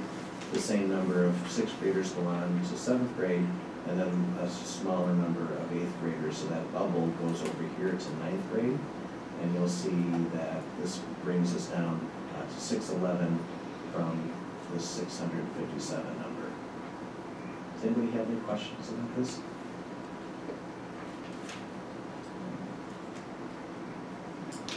So really that brings us to some of the requests that we have for the board last year. We want to thank the board working with us as well as our principals and supervisors for some of the new additions that we added to the budget last year. We had an English as a second language teacher added, a social worker added, a speech teacher, this says was removed from BOCES services, and it was $39,000 savings. We did add an elementary teacher, 0.4 addition, we had a 0.6 elementary position, we added 0.4 to make that a 1 FTE, and that was the increase in the budget last year. We did add to our athletic director's stipend, as well as the National Academy Foundation, an additional budget request that we were able to satisfy, and a transfer of food service at $8,000. This was all the additions to last year's budget. Ruby, is there anything else we need to highlight here? Well, the requests there are a lot longer. The request? The ads. Yes, and I think, this is, I don't know if it's unique to Grand Island, but the way that Grand Island operates in the budget process is we show the board everything that's been asked for. It may not make it to the finish line, but we're very transparent in what has been asked for. So you'll see that the high school is asking to increase. Right now, there is 2.8 social workers at the high school, and this is an increase from 2.8 to 2 FTE. An increase from art, and of course this is always directly related to the number of course requests from students, but right now we have a 2.4 art teachers already, and this would ask us to increase that from 0.4 to 0.8. There's a request for an additional special education teacher, a library aide, an increase in English, instead of having a 0.5 English teacher and a 0.5 teaching assistant, this would ask just to make an English teacher request. So that has a request of only an additional $16,000 related to that request. Diversity, equity, and inclusion council advisor, which would be somebody from the GITA taking on that role, and the request is $1,300. And a GSA advisor, another request of $1,300. GSA? Is it the Gay Straight Alliance? Also, for middle school, a request for an AIS math teacher, AIS ELA teacher, a school counselor request, a request for future consideration of dean of students, a request to increase the web where everybody belongs coordinator stipends, which would result in $5,444 increase. National Junior Honor Society Club, which would be new to middle school, and the cost is shown here. The French Club increase of $1,300, Environmental Club $1,300, and Book Club $1,300.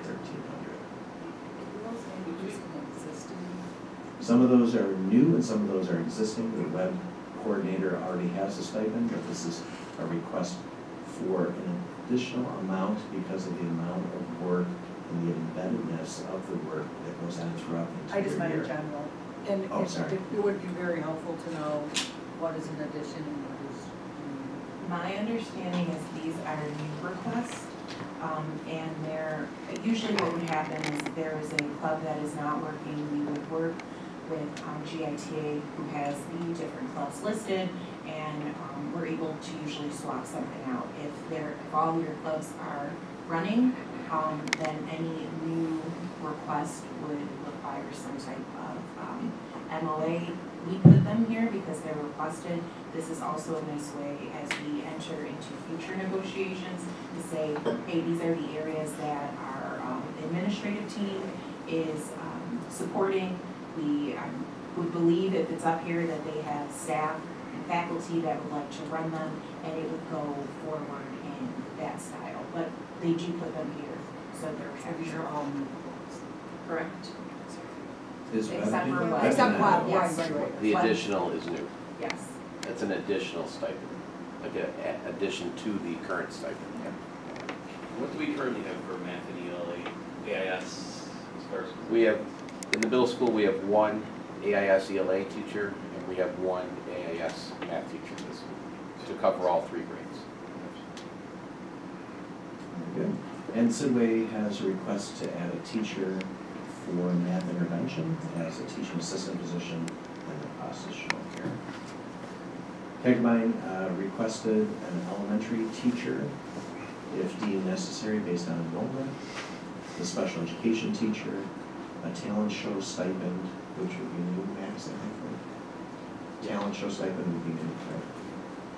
For her. Oh, I'm nodding now. yes. Yeah, I'm looking at Max. Yeah. Felicia disappeared. Sorry about that. So that's new, that is not a stipend that you have now, right? And the AV club is new as well. Yeah. Thank you. Sorry there, Felicia. Yeah. And Heath is requesting an AIS teacher, a full-time teacher, not a teaching assistant, a STEAM teacher, and an elementary teacher if deemed necessary based on enrollment.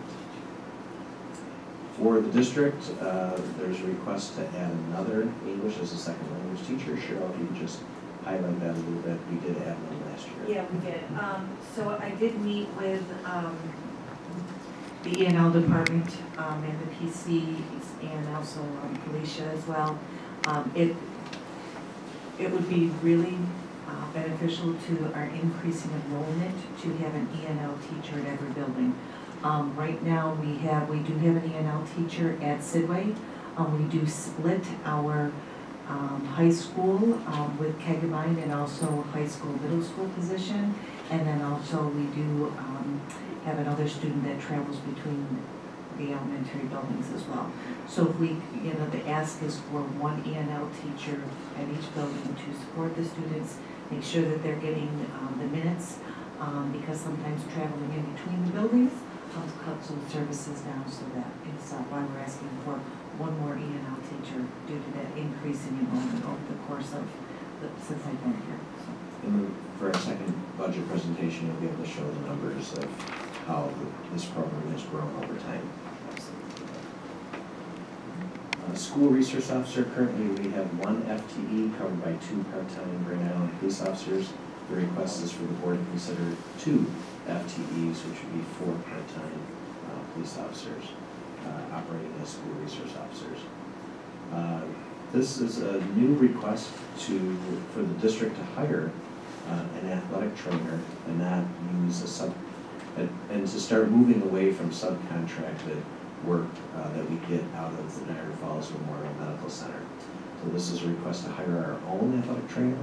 We're seeing that athletic training in general across Western New York is increasing well beyond what our contract is now. That contract will eventually go away, and we will have to pay about very close to the same amount of money as we're asking for the board to allow us just to hire an athletic trainer moving forward. So we'll have more information about that in future presentations.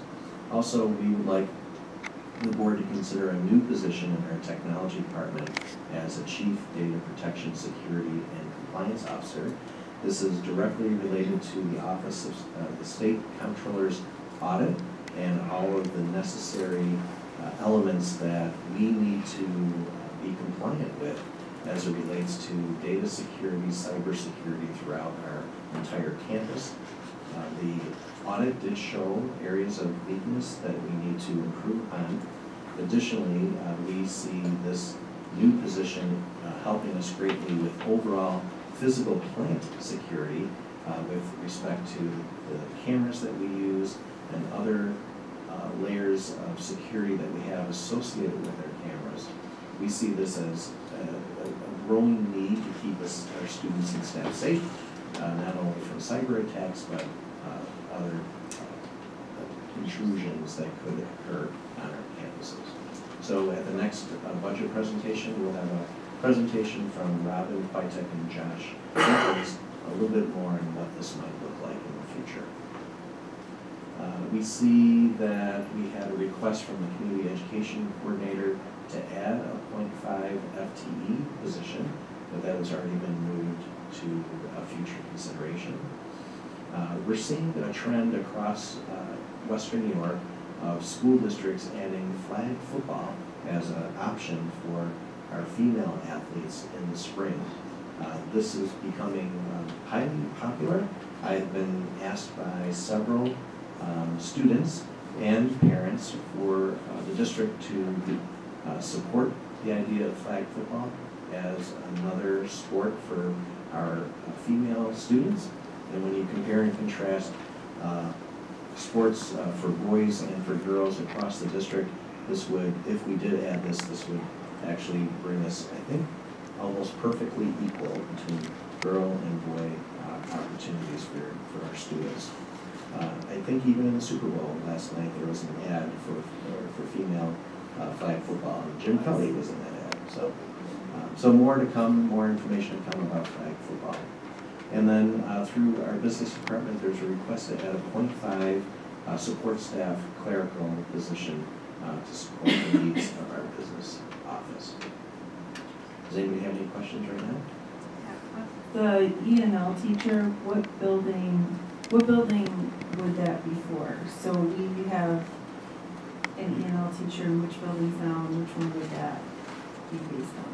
So right now we have many of our E&L teachers going all over the district.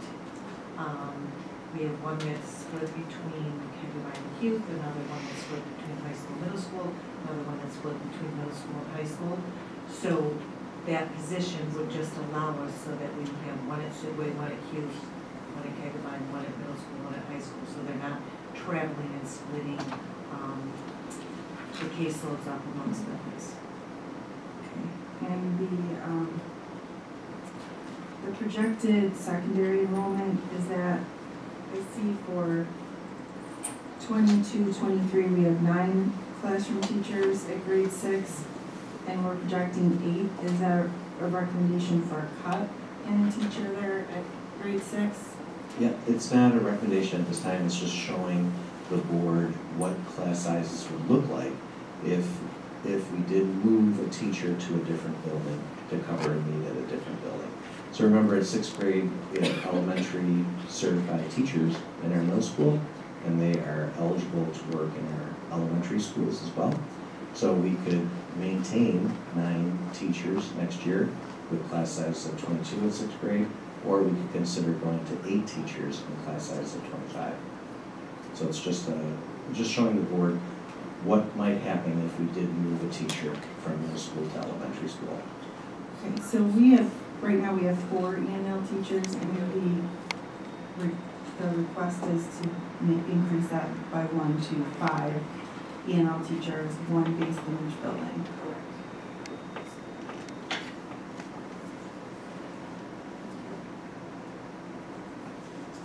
Oh, wait, I have a quick Sure, go ahead.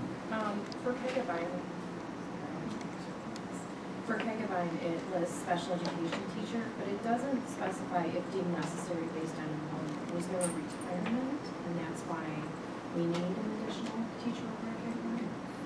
We don't have any retirements yet, so that'll come to us by March 1st. So it's just in there just in case? This is just a request from the building to add special education support.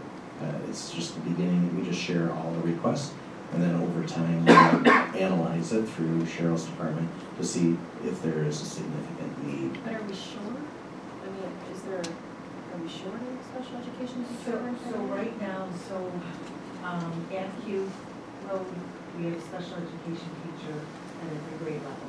Plus we have a self-contained room. At Kagerbein, our 12-1 self-contained room, grades 2 through 5, has grown tremendously. So we have 2 instead of 1 this year. 2 12-1-1 teachers. They have split that into grades 2 and 3 and 4 and 5, which then makes a split of a co-teacher in between 3rd and 5th grade. So 1 teacher is in 2nd, 1 teacher is in 4th, and then we split this year to have a teacher go in between 3rd and 5th grade to accommodate the large increase of our 12-1 classroom. In our 12-1 classroom, I did have a meeting with the principals last week. Our 12-1 classroom in the district 2 through 12 have grown exponentially. So correct. Alicia, did I say that correct? Thank you. I had one more question about the E&L teacher.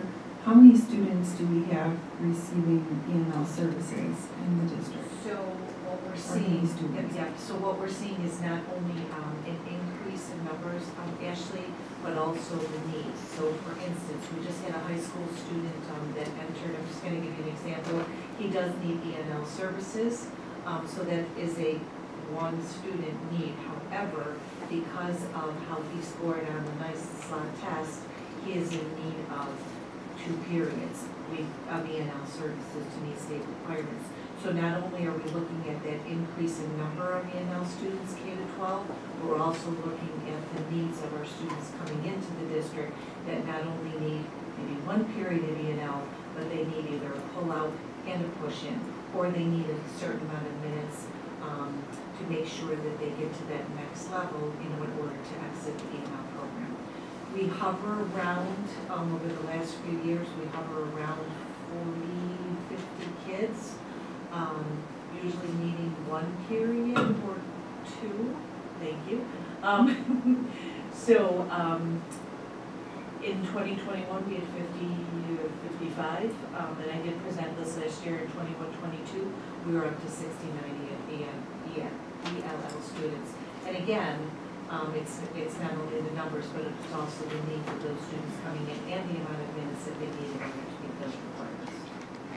So next time when I report out, I can actually tell you and update you the number of students over the last few years, but I will also update you with the number of minutes that our incoming students are needing, which is why we need those extra periods of ELL. Thank you.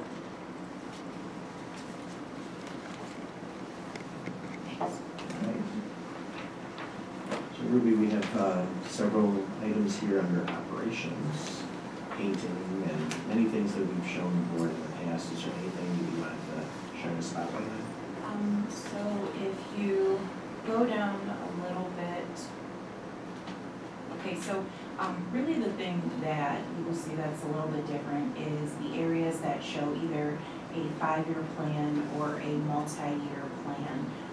Those are larger ticket items, and I actually have the detailed components of those plans. So one of them is the tech department. There is a lot of equipment that was bought in our capital project that included the tech wing that has broken or is unrepairable, which really means that we are providing a class and something may not be working for the class we're providing. Those machines are very costly, so Hillary has worked with her tech department, or the district's tech department, and developed a multi-year plan of getting those items replaced. I will just give you an example that one item, if we just said let's just do everything at one time, could cost $75,000, $80,000. So I'm really appreciative for them taking the time to work that through, so we can hopefully do this in pieces, get those things up and running, fix what we can, but some things they just don't carry that hardware, the software. A lot of technology changes all the time, so just keeping up with that. Another item that is new here that has not been seen before is the PE Fitness Center. They too came with a request last year, and I think it was just listed under, this is the cost for this in totality. And Dr. Graham and myself, we met with quite a few people to sit down and make this more manageable, to present this to the Board of Education. So they also not only just put together a 5-year plan, they've identified what equipment would be replaced in each phase, as well as what equipment would be obsolete. And then you'll see future requests for more space in Capital World. But we really just thought that this made it more palatable, and hopefully we can continue to include these things in the budget moving forward. Those were the only big items that stick out. There are a lot of items here. Some of them are new, some of them you've seen before. There is a new request in reference to the high school elevator, and that is, I think it is, and I can pull it, the actual software component for the elevator is outdated. I'm going to review that a bit more, so you may see that in a bit more detail at the next meeting to figure out what needs to occur or does not need to occur, because it's such a costly item. But we don't donate our TI-84 elevators to school. I think I have two or Slightly three of different. them. What was it? They're slightly different. They actually have a color contrast, which is extremely helpful I'm to just our teasing, students. we all spent $100 together. But these are fancier. Yeah, well, I didn't realize my son had to plug his in to charge it, so he must have a good one. It's his third one. Oh, That's what I said. do you want, you're asking for a breakdown? I can provide you. I was just. Oh, yeah, sure. Yes. What I can do, if we want it to be at the next, okay, at the next meeting, I will make sure copies are printed and you'll see the 5-year plans laid out. Any other questions in this? Well, there is an item here for youth mental health first aid to be included in the budget for next year. Yes. This is a big push across Western New York. Jessica Hutchings has been participating in a regional series of meetings that include all districts and all Erie County support services for mental health. Cheryl is also going to be attending those meetings. We're going to also bring up Alyssa Brown as well, which is an elementary counselor, so that we have the scope of elementary and secondary as well. Yep. And if this is approved right away in July, all of our administrators would be trained in youth mental health first aid to get us started. Additionally, I see that Mrs. Leesday has requested health insurance for all drivers, and the cost is shown here. And then Ruby, I see you're recommending a transfer to food service.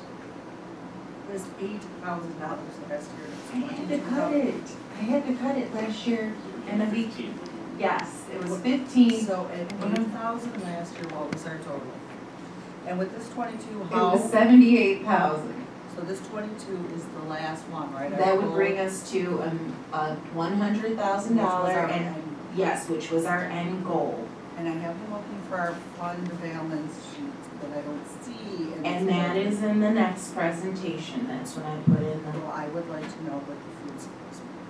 Okay. Because I thought during COVID, our gap was moved quite a bit. Yes, and I think it was around 80. Yeah, I want to say that as a negative. From 700, 800,000. Yes, yes, so there was a lot. Is it necessary to ask for 22,000 this year? So we closed our gap closer? Here are two things that are my thoughts. My first thought is we are back to full pay, right?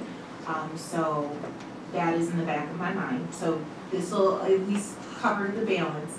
The other part of this is if the funds are not necessary, they do not go to food service. They stay within the general fund budget. So it could be something that is utilized in a different area if necessary, or it funnels down the fund balance. Or we could just budget it to somewhere else to begin with and stick with it.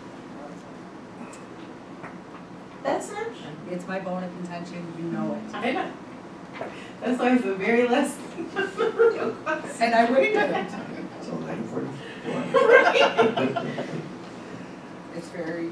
We do have a committee meeting on Wednesday at 2 p.m.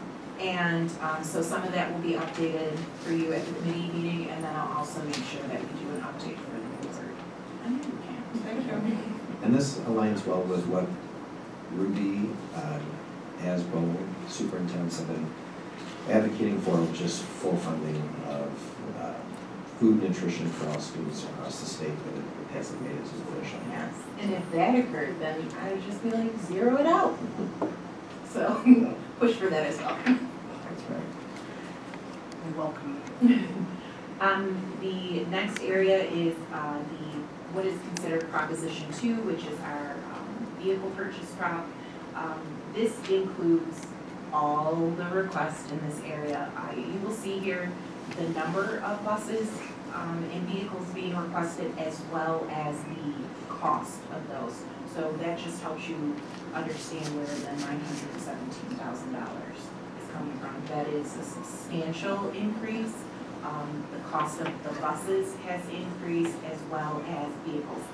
Vehicles in the past were roughly around 35,000, and then now roughly around 52,000 the trucks that we purchase.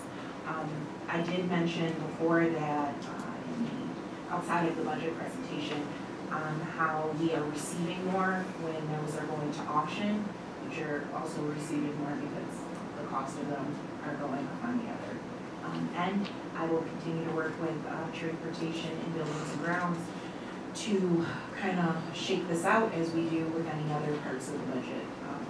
And so this Could change. Could change. Sure, it will change as we move forward with that information. And then the bottom part just reminds the board that we borrow, how long it's been occurring, and some of the estimates and fees. I know that was asked in the past, so I just kept it there. Any questions? So we're just looking at the new vehicle purchases that were absent. Okay, from last year. Yep. I like how you're happy with them.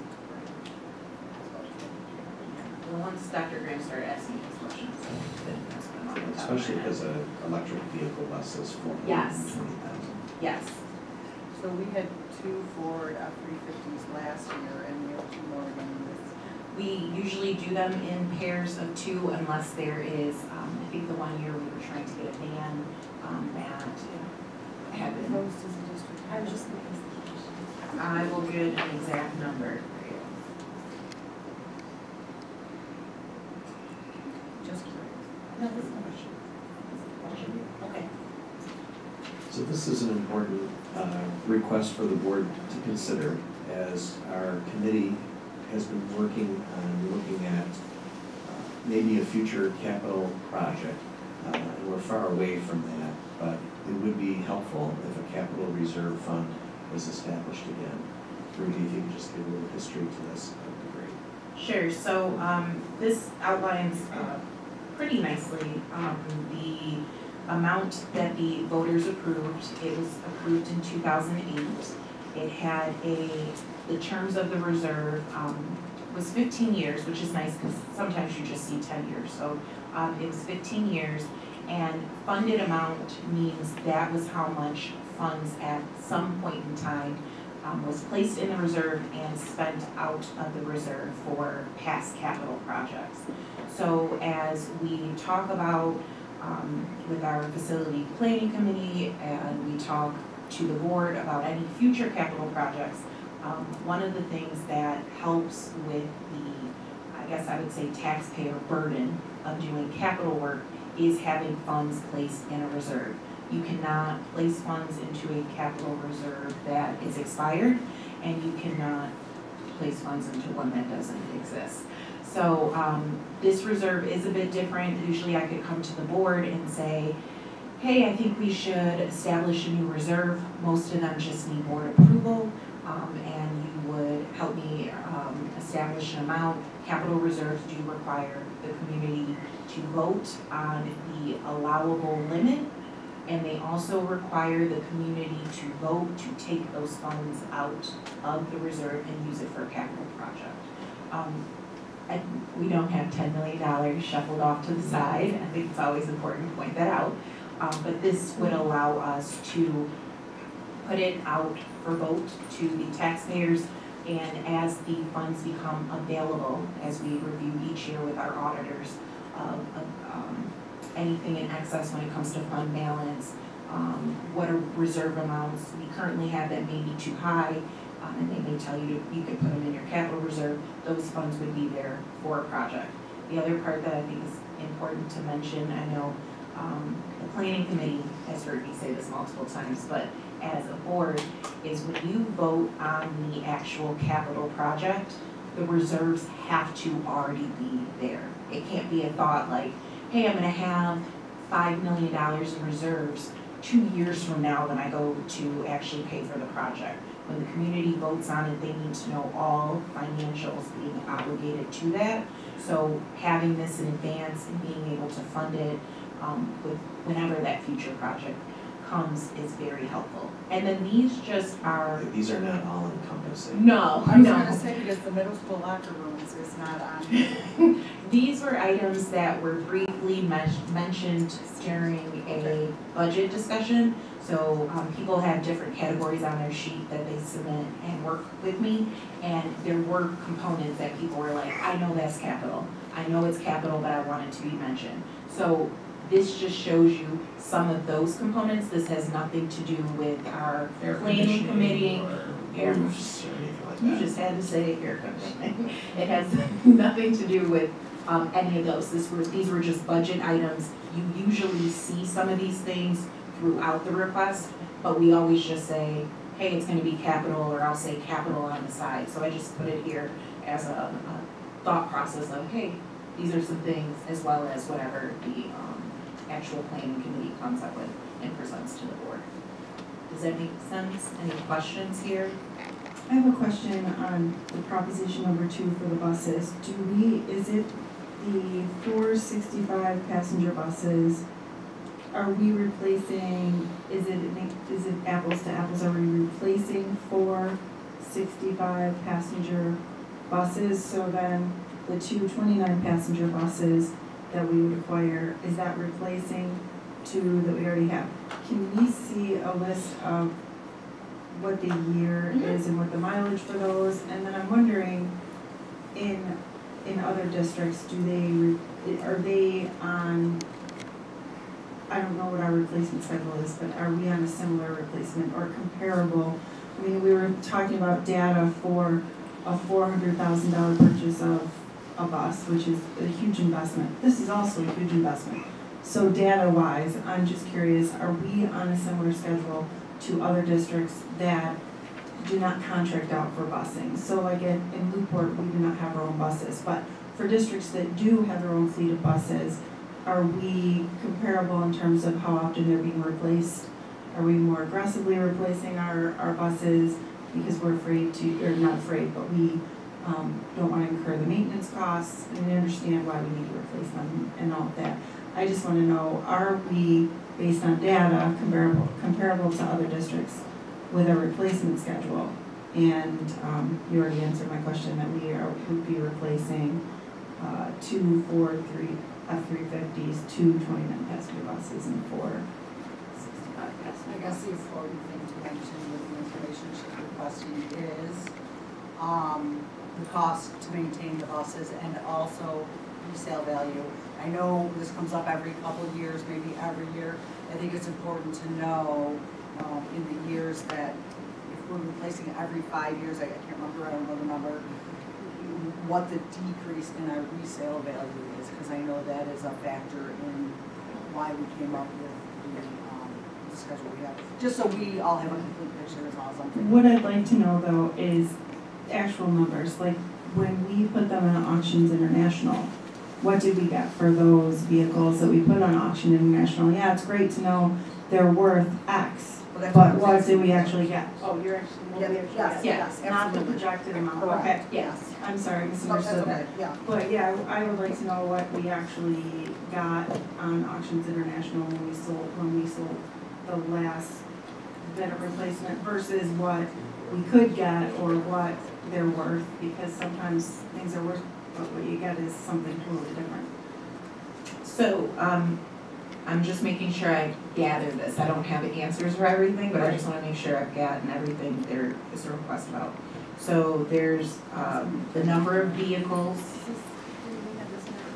That was what you approved for this meeting. I'm going to compile it for that, but it can change, right? So when it goes up to yes. So each year those, the amounts you get for the vehicle can be different.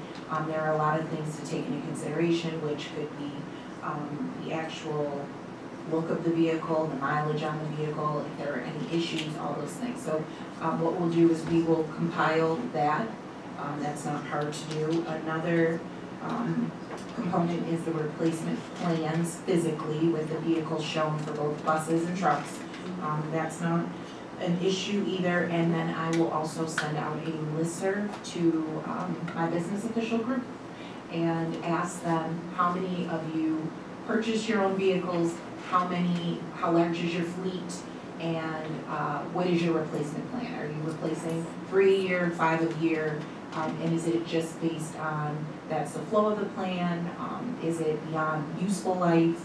I do believe, Teresa's here, I do believe many years ago, we bought a rather large group of buses, or rather large number of buses. So some of that is I couldn't come back to you and say, hey, in 1 year, maybe you bought 10 buses, I need to replace these 10 buses that are beyond useful life. So some of that is being captured, but you'll see that when I bring forward the information.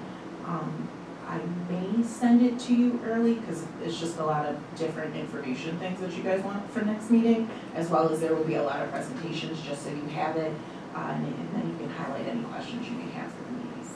And I'm saying for like warranties, I'm assuming. I think them, they're 10-year. 10-year warranties. And is it, and I forgive me, I'm not sure how buses work in relation to, you know, your car, but is it certain items are covered under warranty versus others, you know, like, I don't know, like your engine's so many years on your car versus your, you know. Yeah, a 10-year warranty is divided, it's usually bumper to bumper. We purchase a little extra for that 10-year warranty. Cummins engines have the warranties, things like that are very applicable and very important to how long we, but our bus replacement plan basically takes our buses at a 10-year-old, 100,000 miles, and if you will see, and you'll probably note, when districts will replace 10% of their buses per year. So we're right there, a little bit below a 10% change year to year. So, and if you look at, and Ruby did reflect upon the year that we did have a lot of purchase, that was an emissions situation from 2009, 2010. So we're at 22, 23, and we're just playing catch up to, we still have 10s and 11s and 12s in our fleet. And so we have to take into consideration, some are really worth it, some are great in the Auctions International sale, and then some are, you know, they don't do as great. You just never know what people are looking for. But so yeah, we can provide all that information for you. And then the $160,000 estimate for the health insurance for the drivers, for 20 drivers, is that number, do you think that's what it would cost for a single, I mean, it seems like it's such it just seems like a low number to me based on, it seems like it's, I don't want to say not, is it an underestimate, or would you say that's like a pretty good estimate of what that would be for 20 people? Because it just seems like it's not only single. It's single. not taking into consideration coverage outside of that. And the thought process, and Teresa and I have talked about this before, the state will aid you on single health insurance. They will aid you transportation aid on a single health insurance plan for transportation drivers. So that's what this request encompasses. The reality is, and I've done listservs about this multiple times, trying to get a gauge from other districts. Do you just offer single health insurance plans? A lot of districts will tell you they offer health insurance and people opt into that. So someone could be family, someone could be single, somebody could be employee spouse, and then they get, there are different ways based on their collective bargaining agreements that those people contribute towards the plan. So this is just, if people were offered a single health insurance plan, this is what the cost would be. That's what it would be. But then you have to take into the fact that that would also require negotiating with the union, because we don't say to anyone else to say you can only have single. So I just show the request, but we do have a lot of that discussion in the background of this is the request, but there are a lot of loopholes to get over.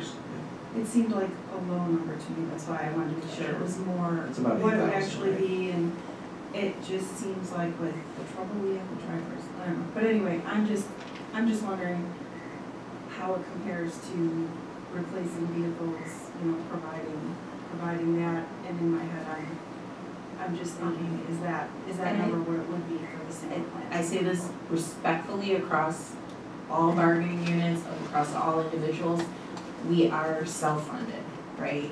So that number has no limit. And it could be an $8,000 cost, it could be an $800,000 cost. It has no limit in a self-funded world. So there are a lot of things that are taken into consideration. This is just a dollar amount of, hey, if we're able to say we're offering a single plan, this is what it would cost. Thank you. So you'll see this slide a lot over the next few budget presentations, because it is important. We really, if we don't do this, and we still do a capital project, it'll be fully on the backs of the taxpayers. This just takes everything you've heard and seen today and summarize it nicely into revenue areas and expense areas. Scroll a little bit more.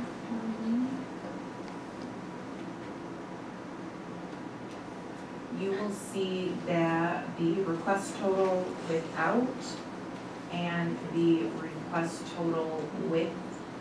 So without was the original number you saw when we were going piece by piece as we were rolling the budget over. With request is everything that we just discussed that happened per our meetings with different staff, administrative teams, and groups. Clearly, the end goal is a balanced budget, so lots of work ahead and lots of work for the board in future discussions. These are the upcoming dates. Dr. Graham did go over this. You do have one additional sheet from me that is from State Aid and Financial Planning Services. I know sometimes there are questions on why we do things when we do them based on calendars. And I wanted to provide this just so the board had a better understanding and so the community could hear during this presentation that there are specific state aid deadlines that are put in place.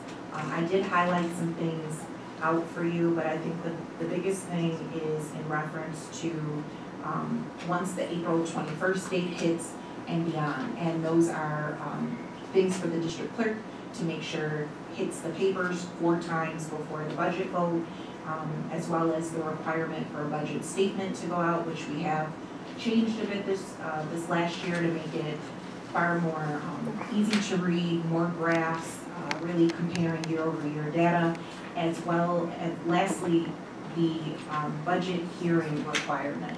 So I know May 8th always sounds like a late date when the vote is the week after, but that is, the requirement is between 7 and 14 days. We fall right within that, so, and we have to follow that. If the board has questions about anything in the presentation, if the community has questions about anything in the presentation, feel free to reach out. This information will go up on the website hopefully tomorrow, so it'll be accessible. I know Alice has scheduled meetings and we usually try to put something in the paper, so that hopefully is helping people as well, but definitely reach out and ask your questions and voice any concerns. You don't have to wait till the budget hearing to do that. Actually, waiting till the budget hearing is probably not the best time because it gets voted the next day. And that is it. Our next meeting is March 18th. 13th. I'm done. So Ruby, there are only 40 more slides. No? Okay. No. All right, perfect. Thank you. We will move on to special education, where Cheryl Cardone. If I could have action on CPSC and CSC program recommendations, please. I'll motion. All in favor? Aye. Any objections? Any abstentions? Motion carried 7-0. Thank you. And that brings us to the superintendent's report. And speaking of 40 slides, I will not show you 40 slides. But I know that a board member had asked about vaping in our high school. So the first slide is a breakdown of the number of offenses that have occurred over time. So you'll see a historical look at vaping 2010 to 2011 here, all the way to 22 to 23. So at this time, I believe, I'll just look at the summary here, that we have 17 students who have received consequences based on the code of conduct violations related to vaping, and 2 of those students are repeat offenders, which brings it up to 19. Do we have any questions about that little bit of information so far? Can you tell me what we do? I'm sorry.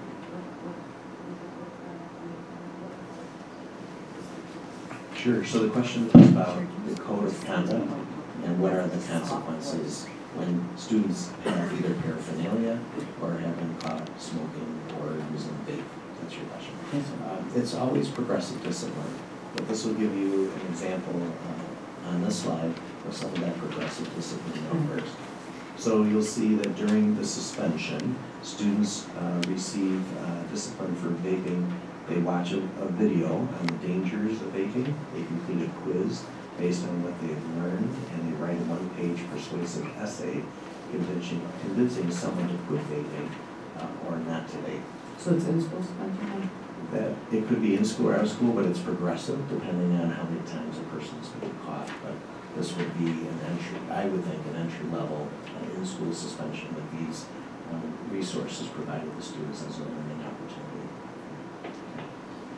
Additionally, there are meetings with the school social workers, one at the start of the suspension and one at the end of the suspension for additional education and referrals and to further discuss the results of the essay. Additionally, you'll see that parents and students are given referrals to Kids Escaping Drugs for their vaping education program and other resources to quit vaping. There's info below, that was an email to me, so it's not in the slide. Additionally, you'll see there was one report regarding the perception of a student vaping in a classroom, and that was this year, and that was thoroughly investigated. So right now, we do not have any evidence of vaping occurring in classrooms. To that end, if a student believes that another student is vaping or a parent hears a report that students are vaping in the classroom, our high school administration is always available to receive that information. School, social workers, counselors, and teachers and trusted adults can be given that information by students or parents, and that will then flow to our high school administration team. Any questions about that? And you know, the rest, the newest information I want to share is that the district started a podcast. So I will show you what that looks like. So the district has created 3 different podcasts, and we will be recording, actually Kekavines will be published Friday. Thank you, Dr. Plaffy. And then I will be recording a podcast with our high school on Friday, and that will be published the following Friday. So our goal is to have 5 different podcasts published each month for the rest of the year and going into next year, highlighting the wonderful work of our teachers and administrators, staff, and shining a spotlight on students. So if you're interested, you can also visit our website, and I believe if you go under Community and choose Inspiring Viking Values, you'll see those podcasts are published here. And when I send the link out to families, it takes them to this page. So it's kind of fun, and you can, click a podcast and begin to listen.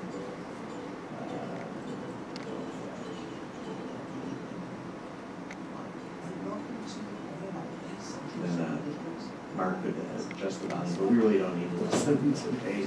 But it's all here for everybody to listen, and I can tell you it's pretty popular. Over 200 people listen to Sidway, and others, I think the Youth Road one was very popular too in a short period of time, approaching 150 listens. So it seems to be resonating with our community. Any questions about the podcast? Very unique to district's Appalachia.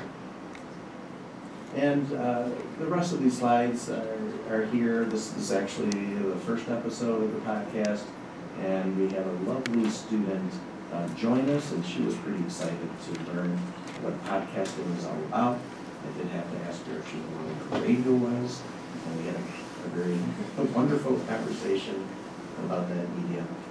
But really wonderful opportunities. This is Claire, and she was on our middle school podcast talking about the web program, and two of our stars at Heath Road in their most recent musical joined us last week. So it's been a lot of fun, and it's been really great to feature kids and all the good work that they're doing in our schools. Any questions about that? And so you'll just see some and this is this Friday. So Kegabine's podcast will be published, and I think this one focuses on the PTA and all the good work that they're doing at Kegabine. So these are just lovely photos. I usually talk a lot about all these things, but these are just some of the wonderful things that have occurred since the last time we were together. And Melissa Holmes came to Sidway to read, and it was a real big hit. So thank you, Mr. Antonelli, for showing that photo. Amelia Earhart the other night was outstanding. I'd say there were about 150-ish participants, parents and kids, in the auditorium, sponsored by the Grand Island Zanta. And this is really an incredible passion of Dr. Stacy Schroeder-Watts. And these are all PhDs or MDs associated with her work or her connections with the University at Buffalo. And they provided tremendous information on up-and-coming careers in STEM. And Ruby got a chance to read at Kegabyne. Picture was going to be in there once I saw the other picture. Thank you for doing that. And this is our modified basketball team. And I know I've shared this with the board before, but we're really excited during February break. This wall will be transformed into a really exciting new place for our kids and families to take beautiful selfies and family pictures to celebrate all the good things that they're doing in our high school. So that's all that I have for you today. Thank you. Moving on to the Board of Education report. So we have some reports and I'm going to highlight anything. So Gizmo, we all know, July 17th is our golf tournament. I attended the PTA council meeting, a couple of dates. April 25th is the Iowa PTA meeting, where there will be the budget presentation, correct? At the end, so that's April 25th. April 27th is the celebration of inspiration for those that like to attend that awesome event. Community relations, we are working on the survey that we do every year for communication, how they want to receive it, how often they want to receive it, and questions like that. I also attended the DEI committee that I just wanted to mention briefly. It is not a one of our set board committees, but I did attend, and I just want to say that Mike, Gloria, and Amy McMahon do a phenomenal job facilitating the meetings. They're doing excellent work. I'm excited to see, it's just at the ground level. They break into groups. They do a lot of brainstorming. They talk about some, issues and concerns, and they're really doing a lot of great work on the ground floor. I attended as a board member, and I just really wanted them to know that they had our support.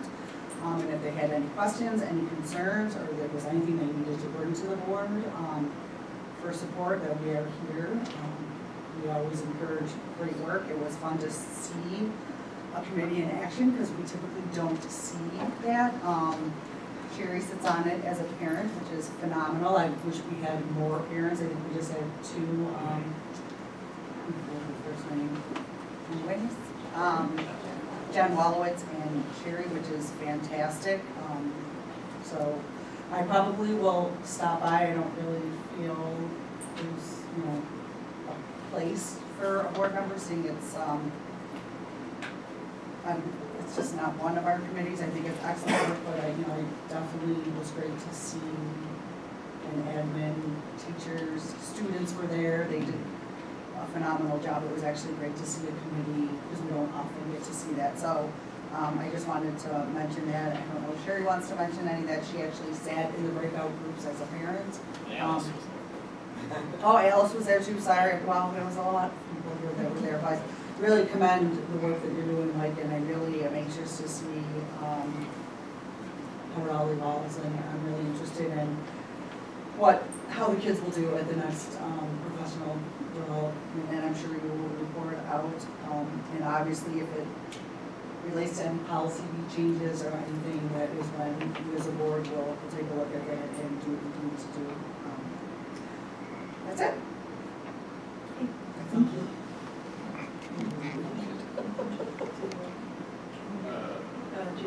I just mentioned that if you do have a student in the high school, if you could please consider joining the PTA. Our numbers are down. There's a link on the website. It's real easy and it's $10 and we appreciate it. Thank you. Danielle, did you have anything to highlight on your liaison report? No, Sue covered that with the community relations. Okay. So the next item is social media accounts. Sure. The last time, the first community relations committee, we talked a lot about trying to reach more people where they are. So we did start an Instagram and right now a Facebook account. Actually, went and was taught how to use Instagram by Mike Antonelli. So I thank him for that. And our principals are actually posting on Instagram as well. And we've seen an increase in viewership and participation of about 240-ish, maybe 250, which was from 13, so that was really good. And Joy, I know this is a question that you have, so. So, just a couple questions. I know with Instagram and as well as with Facebook, you can have multiple admins and multiple people can post on one account. We do it at my office. So how is that, at Instagram is the principals are posting and Facebook? Myself and the principals. Is it the same for Facebook? Yes, because the way we set it up is that our account will automatically post to Instagram and then Facebook. Yeah, it'll do, yeah, you can click the little thing over. Yeah, I learned that from my We do it, because we have offices across the state, so each partner in our office, each has the same admin access to post. So the question I had, first of all, was who was posting and monitoring it, just to make sure, like I'm thinking, comments, children who, parents who may not want their children on social media, pictures of children, you know, the school district, you know, website is one thing, but when if a parent is scrolling through Instagram or Facebook and they see their child on there and they didn't consent, how is that being regulated? How is it being monitored? Parents can, as you know, parents can opt out of that type of photo. But is there a running list? There is, yes. You guys know which children in your schools? It's all in our student database. Do not want to be, okay. Part of our registration. Okay, perfect. And then when there's a comment on there that may not be suitable for our district page, is it, because I know from being an admin on these social medias, you guys are all getting hit at the same time with the notification. So is somebody then removing this comment, or are there procedures in place to regulate it, remove it? So I have post-traumatic stress syndrome related to Facebook during COVID. And I had to be talked into this at the Community Relations Committee. Yeah. So we're dipping our toes in the water to see if it's going to be a helpful tool to communicate. If we see that it is a bashing, negative place, then we'll easily shut down. Honestly, I joke a little bit, but I spend a lot of time, I used to spend a lot of time posting on my own personal Facebook page, stuff that's related to the school, and I almost stopped doing that during COVID. Sure.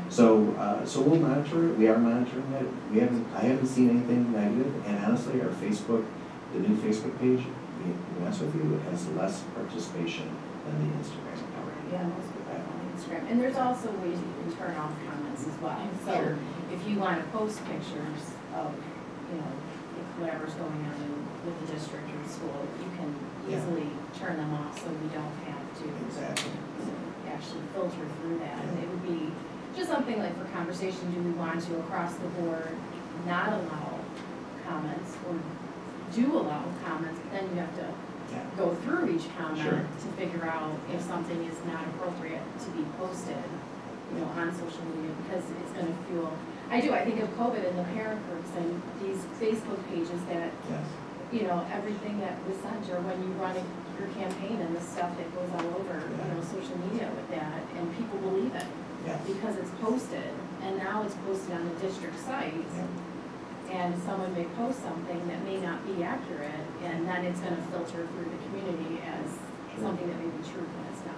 Well, and it's so, they copy it so fast and They they repost spread it. it so fast. We had a Board of Education page that we took out. And it was supposed to be for school closings and different things, and it just turned into, you know, and it's not just COVID, I mean, it's everything. I mean, everything is discussed, analyzed, and unfortunately, if you have an opinion on Facebook, you're gonna get torn apart for it, right? So the concern is that it's gonna happen on a Facebook page that we really want to put out great news and, Right. I It's a mean, double-edged we've seen sword, it happen. right? and Hey, look I'm at this telling great you, thing. They copy it so fast, they copy and Look at this wonderful so thing. fast. Boom. Yeah. We don't like Yeah. wonderful things. Yeah. So It we'll spreads like definitely watch it. wildfire. I don't joke. I mean, I am very cautious, Yeah. really moving based on the Community Relations Committee input, and we'll continue to monitor it. And please, if you see anything, let me know. I haven't. I haven't seen anything I yet. do look. Yeah. Thank you. Anything else, Jen? No, those were just questions, and, you know, if we see something, then I think we just have to have the conversation on what we're really going to do with these social media pages and comments, and if the decision's gonna be made to permanently turn off comments or allow comments, and the sharing, you know, because you can restrict a lot through Facebook when because Instagram is owned through Meta, which is also owned through Facebook. It's all the same company, so you can restrict off of both sites. I had to learn all this because I'm one of the posters for my company. It's So, amazing. Honestly, I didn't know that you could put something on Instagram and would share it with Twitter and two different companies. yeah. It was just surprising. Yeah, and to it me. shares with a couple of other social media sites too. So So we, as long as I know that we're gonna continuously, and the committee's really helping guide it. They really have talked me into it, honestly. because I have to tell you, I was in the airport, I was scrolling through Facebook and it popped up and Yeah. I called Sue, I'm like, we have a Facebook page, I'm like, what's happening? You know, because I think of, you know, as a lawyer, I just think of liability, and I think of the district, and I think of the kids, and I think of, you know, what kids are, if they're accidentally being posted on there, and liability to the district if the parents didn't want the children Of or course. on the social media pages. So it's nice that we already have procedures in place. And it's our Infinite Campus database, so it's available for everybody, you know, everybody internally to see. Perfect. Great, thank you. Okay, moving on. I actually requested vaping. I'm wondering if we can move it to the next item, I just actually did a couple slides related to that. So if there's information that's missing that you need, No, I have questions and things that I want to comment on, but I don't want to hold the group longer. Well, why don't you give some idea so that we can have the Yeah, information, like if there's information from his Brian could add it. So I was wondering, so 17, and you did show in years past how many other students were identified, you know, based on the year and that kind of thing. How are students being identified with their vaping? And do you feel it's reflective of the number of students in, say, middle school or the high school that are actually vaping? Because I feel as though the problem is a lot greater, it's a lot more widespread than maybe what is being identified. I think a lot more than 17 students, you know, are vaping. And is it during school, during when they're changing in the locker rooms, when they're in the bathrooms? And like I said, I don't want to take up a ton of time with other things right now, but are there other ways we could identify and get kids, you know, help in terms of, you know, issues with vaping? Because it feels though it's becoming more of a problem than it was in the past as time goes on, yet we have the same number of students being identified, or even in this year, fewer students that are being identified than in years past. and it's mid-year, right? So there's 17 mid-year, 19 total. Last year was 30, a few years ago, 2017-18 was 42. So these are kids being caught, they're being caught by teachers, they're being caught by SROs, they're being caught by administrators, typically in bathrooms, right? And congregating in those areas. And to your point, sure, there's probably students that aren't being caught, right?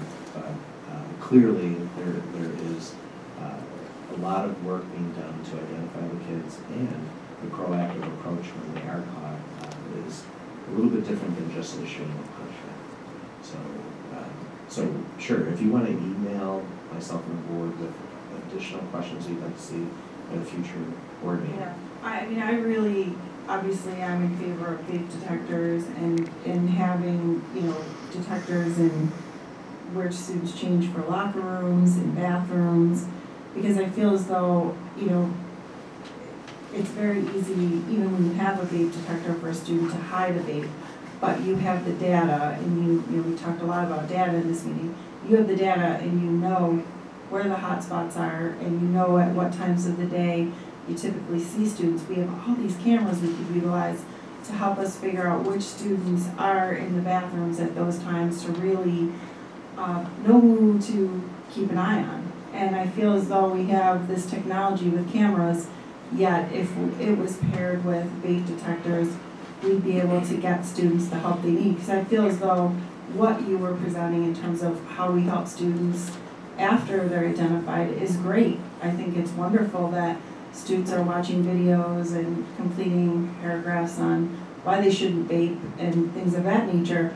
But it would be, I know personally for me, very difficult to identify a student, because immediately when they see an adult coming or hear an adult coming, they'll hide the vape. Whether or not they hide the vape when the vape detector goes off, the data is still compiled by the technology to be able to tell you which bathrooms, which changing areas students are vaping in, and then you can go to the cameras and compile, you know, information on when it's happening, what students are vaping, and I feel as though those numbers would shoot from 17 or 30 to 100, 200. I mean, I feel as though it's a huge epidemic in our schools, every school, everywhere, not just Grand Island, but it's an epidemic.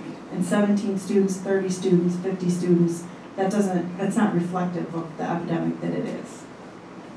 I appreciate that. I know we've talked about this in the past. I know that there are also false positives. So what ends up happening is when an alert is sent to an administrator, it requires the administrator to go and check it out, and oftentimes there are false positives. So you have administrators running around addressing false positives with the technology. So that is definitely a concern of ours, and that's why we haven't moved in the direction of adding those detectors to our schools. And I haven't seen, Mr. Laurie, I know you've done a lot of background research on this. I just haven't seen whether or not this technology is producing the results that we want it to produce. I don't know if you have an opinion on it. I don't even think administrators need to follow when you get an alert. I just think you need to analyze the data after the fact. I think people need to sit around the table and look at the data. So I don't think administrators should be getting a ping on their phone and running to the bathroom or running to the changing area or running around the school. I think what administrators need to do is, you know, they'll see the pings and they'll look at the report, and what happens is vape detectors will give you a detailed report of when the pings are occurring, when people are vaping where, and if it's a false positive, you'll know, but you'll be able to use all these tens of thousands of dollars that are in our budget for these cameras. You'll be able to look at the ping happened at 10:21 a.m. You'll be able to go to the cameras, 200 and how many cameras do we have? Hundreds around these buildings. You'll be able to go to those cameras and see exactly which students at 10:21 went in that bathroom, and you'll know that that student is someone you need to, you know, not run and chase after when you get a ping, but keep an eye on. I would say to that, actually, speaking from a parent's perspective, if it goes off at 10:20 and your daughter, I don't know, we all have daughters, they're all in the bathroom, and we sit down 4 hours later and I get a telephone call after. You don't call a parent until you actually see it and know and identify Let me just finish, 100%. actually. I'm just saying, after the fact, if you're not in there catching them with it, they can still dispose of it. And if there's no proof, right, that your daughter, my daughter, her daughter if we can't find proof hours later after we sit at the table, then how do we identify if it was your daughter, my daughter, or her daughter? You never want to call a parent unless you absolutely see it. I totally agree with you on that one. Skip the parent, but how do we go, because if they're flushing them down the toilet or throwing them out, how do we determine which one of our children did it if we're not running? This is Right. like I'm not. Well, they used it at North Tonawanda, and they were able to be pretty accurate, and even when somebody would hide it. The bath, I'm just saying. Well, they would, but the child wouldn't always know that it goes off. They have no idea. So they would show up. I'm just saying. And they caught a lot of kids, if especially we're not regulars, that were doing it. to the bathroom, it's hard to prove after the fact. I'm just saying. Well, once you get the ding, you do want to go to the bathroom, Right. you do want to break it up. You have to respond, you can't wait and sit around and look at cameras. And we caught a lot of kids that really needed help, because they were continually doing it, continually, and obviously they don't just have, they have marijuana, and we've had kids that were, as a nurse, we've had to call the ambulance on. It's becoming worse and worse because of things that they're putting in it, and it's important that we are on top of it. Because you don't want to have to wait until a kid needs to be called for an ambulance, because they're doing it or they're sharing it, or somebody brings something in that has something in it that shouldn't.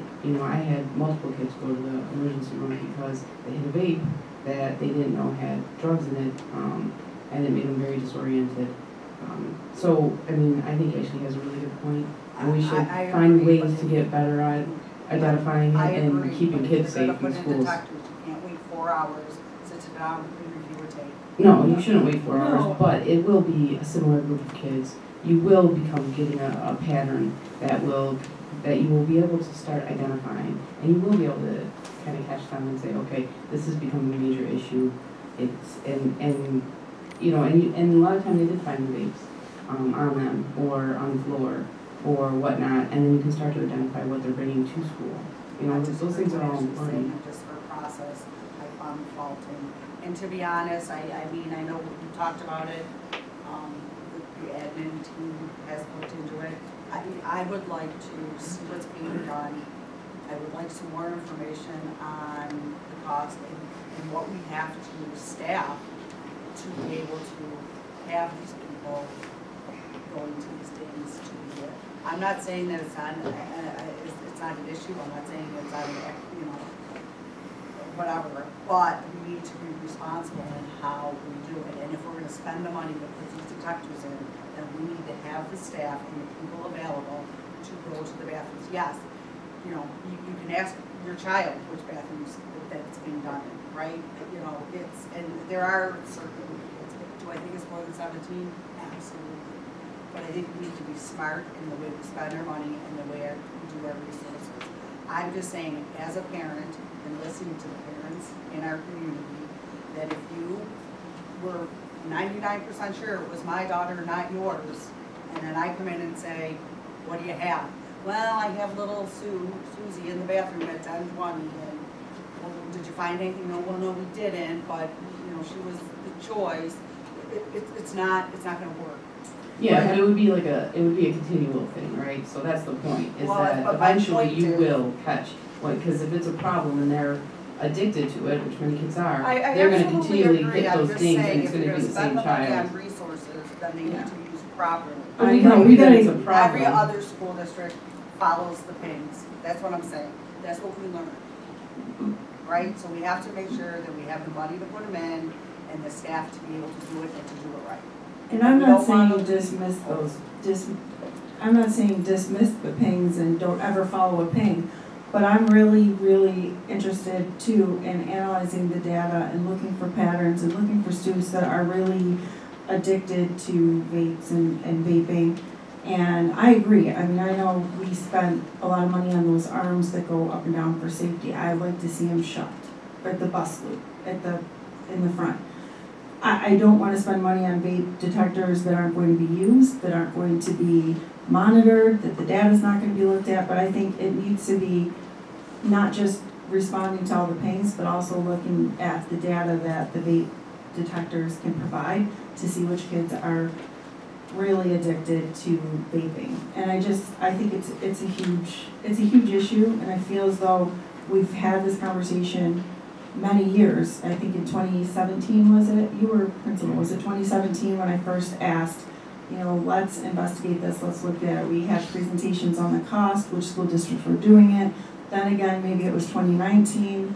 I brought it up again, so I bring it up every couple of years. And as I'm bringing it up, now there's marijuana in vapes. You know, in 2017, there was not students that were vaping with marijuana in it. It wasn't happening as frequently. It wasn't as big of an issue. It's the longer we wait, the larger an issue it is. I feel as though we are just ignoring a huge epidemic and just missing the boat on this. But I wanted to express my opinion again, as I did in 2017, that vape detectors, you know, are needed to establish patterns, see which students are addicted, and really make sure that we're getting help, because I think the program that's in place for when you identify those 17 or 30 students is excellent. But we need to identify 100 students a year, 200 students a year. We have a huge problem. It's an epidemic. I know, oh, Ashley, thank you. I know this is a tough one. Everyone's very passionate. Brian asked me to say a few comments. I just want everyone to know, I think that, having talked to most of our administrators, I know that they're willing to go in whatever direction as a board decided to do. I think there's value. It's your decision, not ours. Well, it's the administration's decision, not ours. But I think there is anxiety over it, and there's also like the idea of it is a pandemic. It's a serious, serious pandemic, and I think if my children were in that situation, I would want the school to do everything they could as well. But I also know, being an administrator, that when you're in an observation and you're making your big notice comes out, you can't just leave that observation and just go address it in that time. There's got to be a plan. Does the data give you valuable information? Absolutely. Have we had situations where we get bad information for kids and we can go on cameras and whittle it down to a certain time frame, and that data can help do that. I think that's also a good possibility. Yeah. That's more what I'm interested in is, I mean, both things are great, but I'm not saying every administrator has to respond to every single thing. It's good to respond as many as you can, but I'm more interested in like that long-term data. You know, I just think we are missing the boat, and it's gonna be sinking more and more. I mean, it's an epidemic out here. It's everywhere. It is everywhere. It's not just a Grand Island problem. I do want to highlight that. And I'm not bringing this up. This isn't a new thing I brought up just now. It's from 2017, and it's a problem. So that's all. Thank you, and we'll review it again. Okay. And no one signed up for the public comment session, so we're to committee of the whole items, information for the round. Starting with one. Dr. Flatchy did a wonderful job with the Healthy Heart Night. So many amazing ideas and so many fun activities for the kids. I've never been to it before, but this year was fantastic, so thank you. And I love that the kids, my son was able to go see the play, even parts of it. He loved it, so that was a really great field trip to let them see the arts and in the arts, their own district. I thought that I didn't even know they were going, but one came and told me about it. It was really nice. So thank you guys. I just want to say I did see the high school musical. It was excellent. Congratulations to all the students and staff involved. What a phenomenal production. I'm all set. Name all set. Yeah. All set. All set. You too. All set. Thank you. Brian. Happy Valentine's Day to you. Actually, a couple of hours. We will adjourn at 10:38. Thank you. Motion, we need a motion. And a second, all in favor? Aye. 7, motion carries 7-0 to adjourn at 10:28.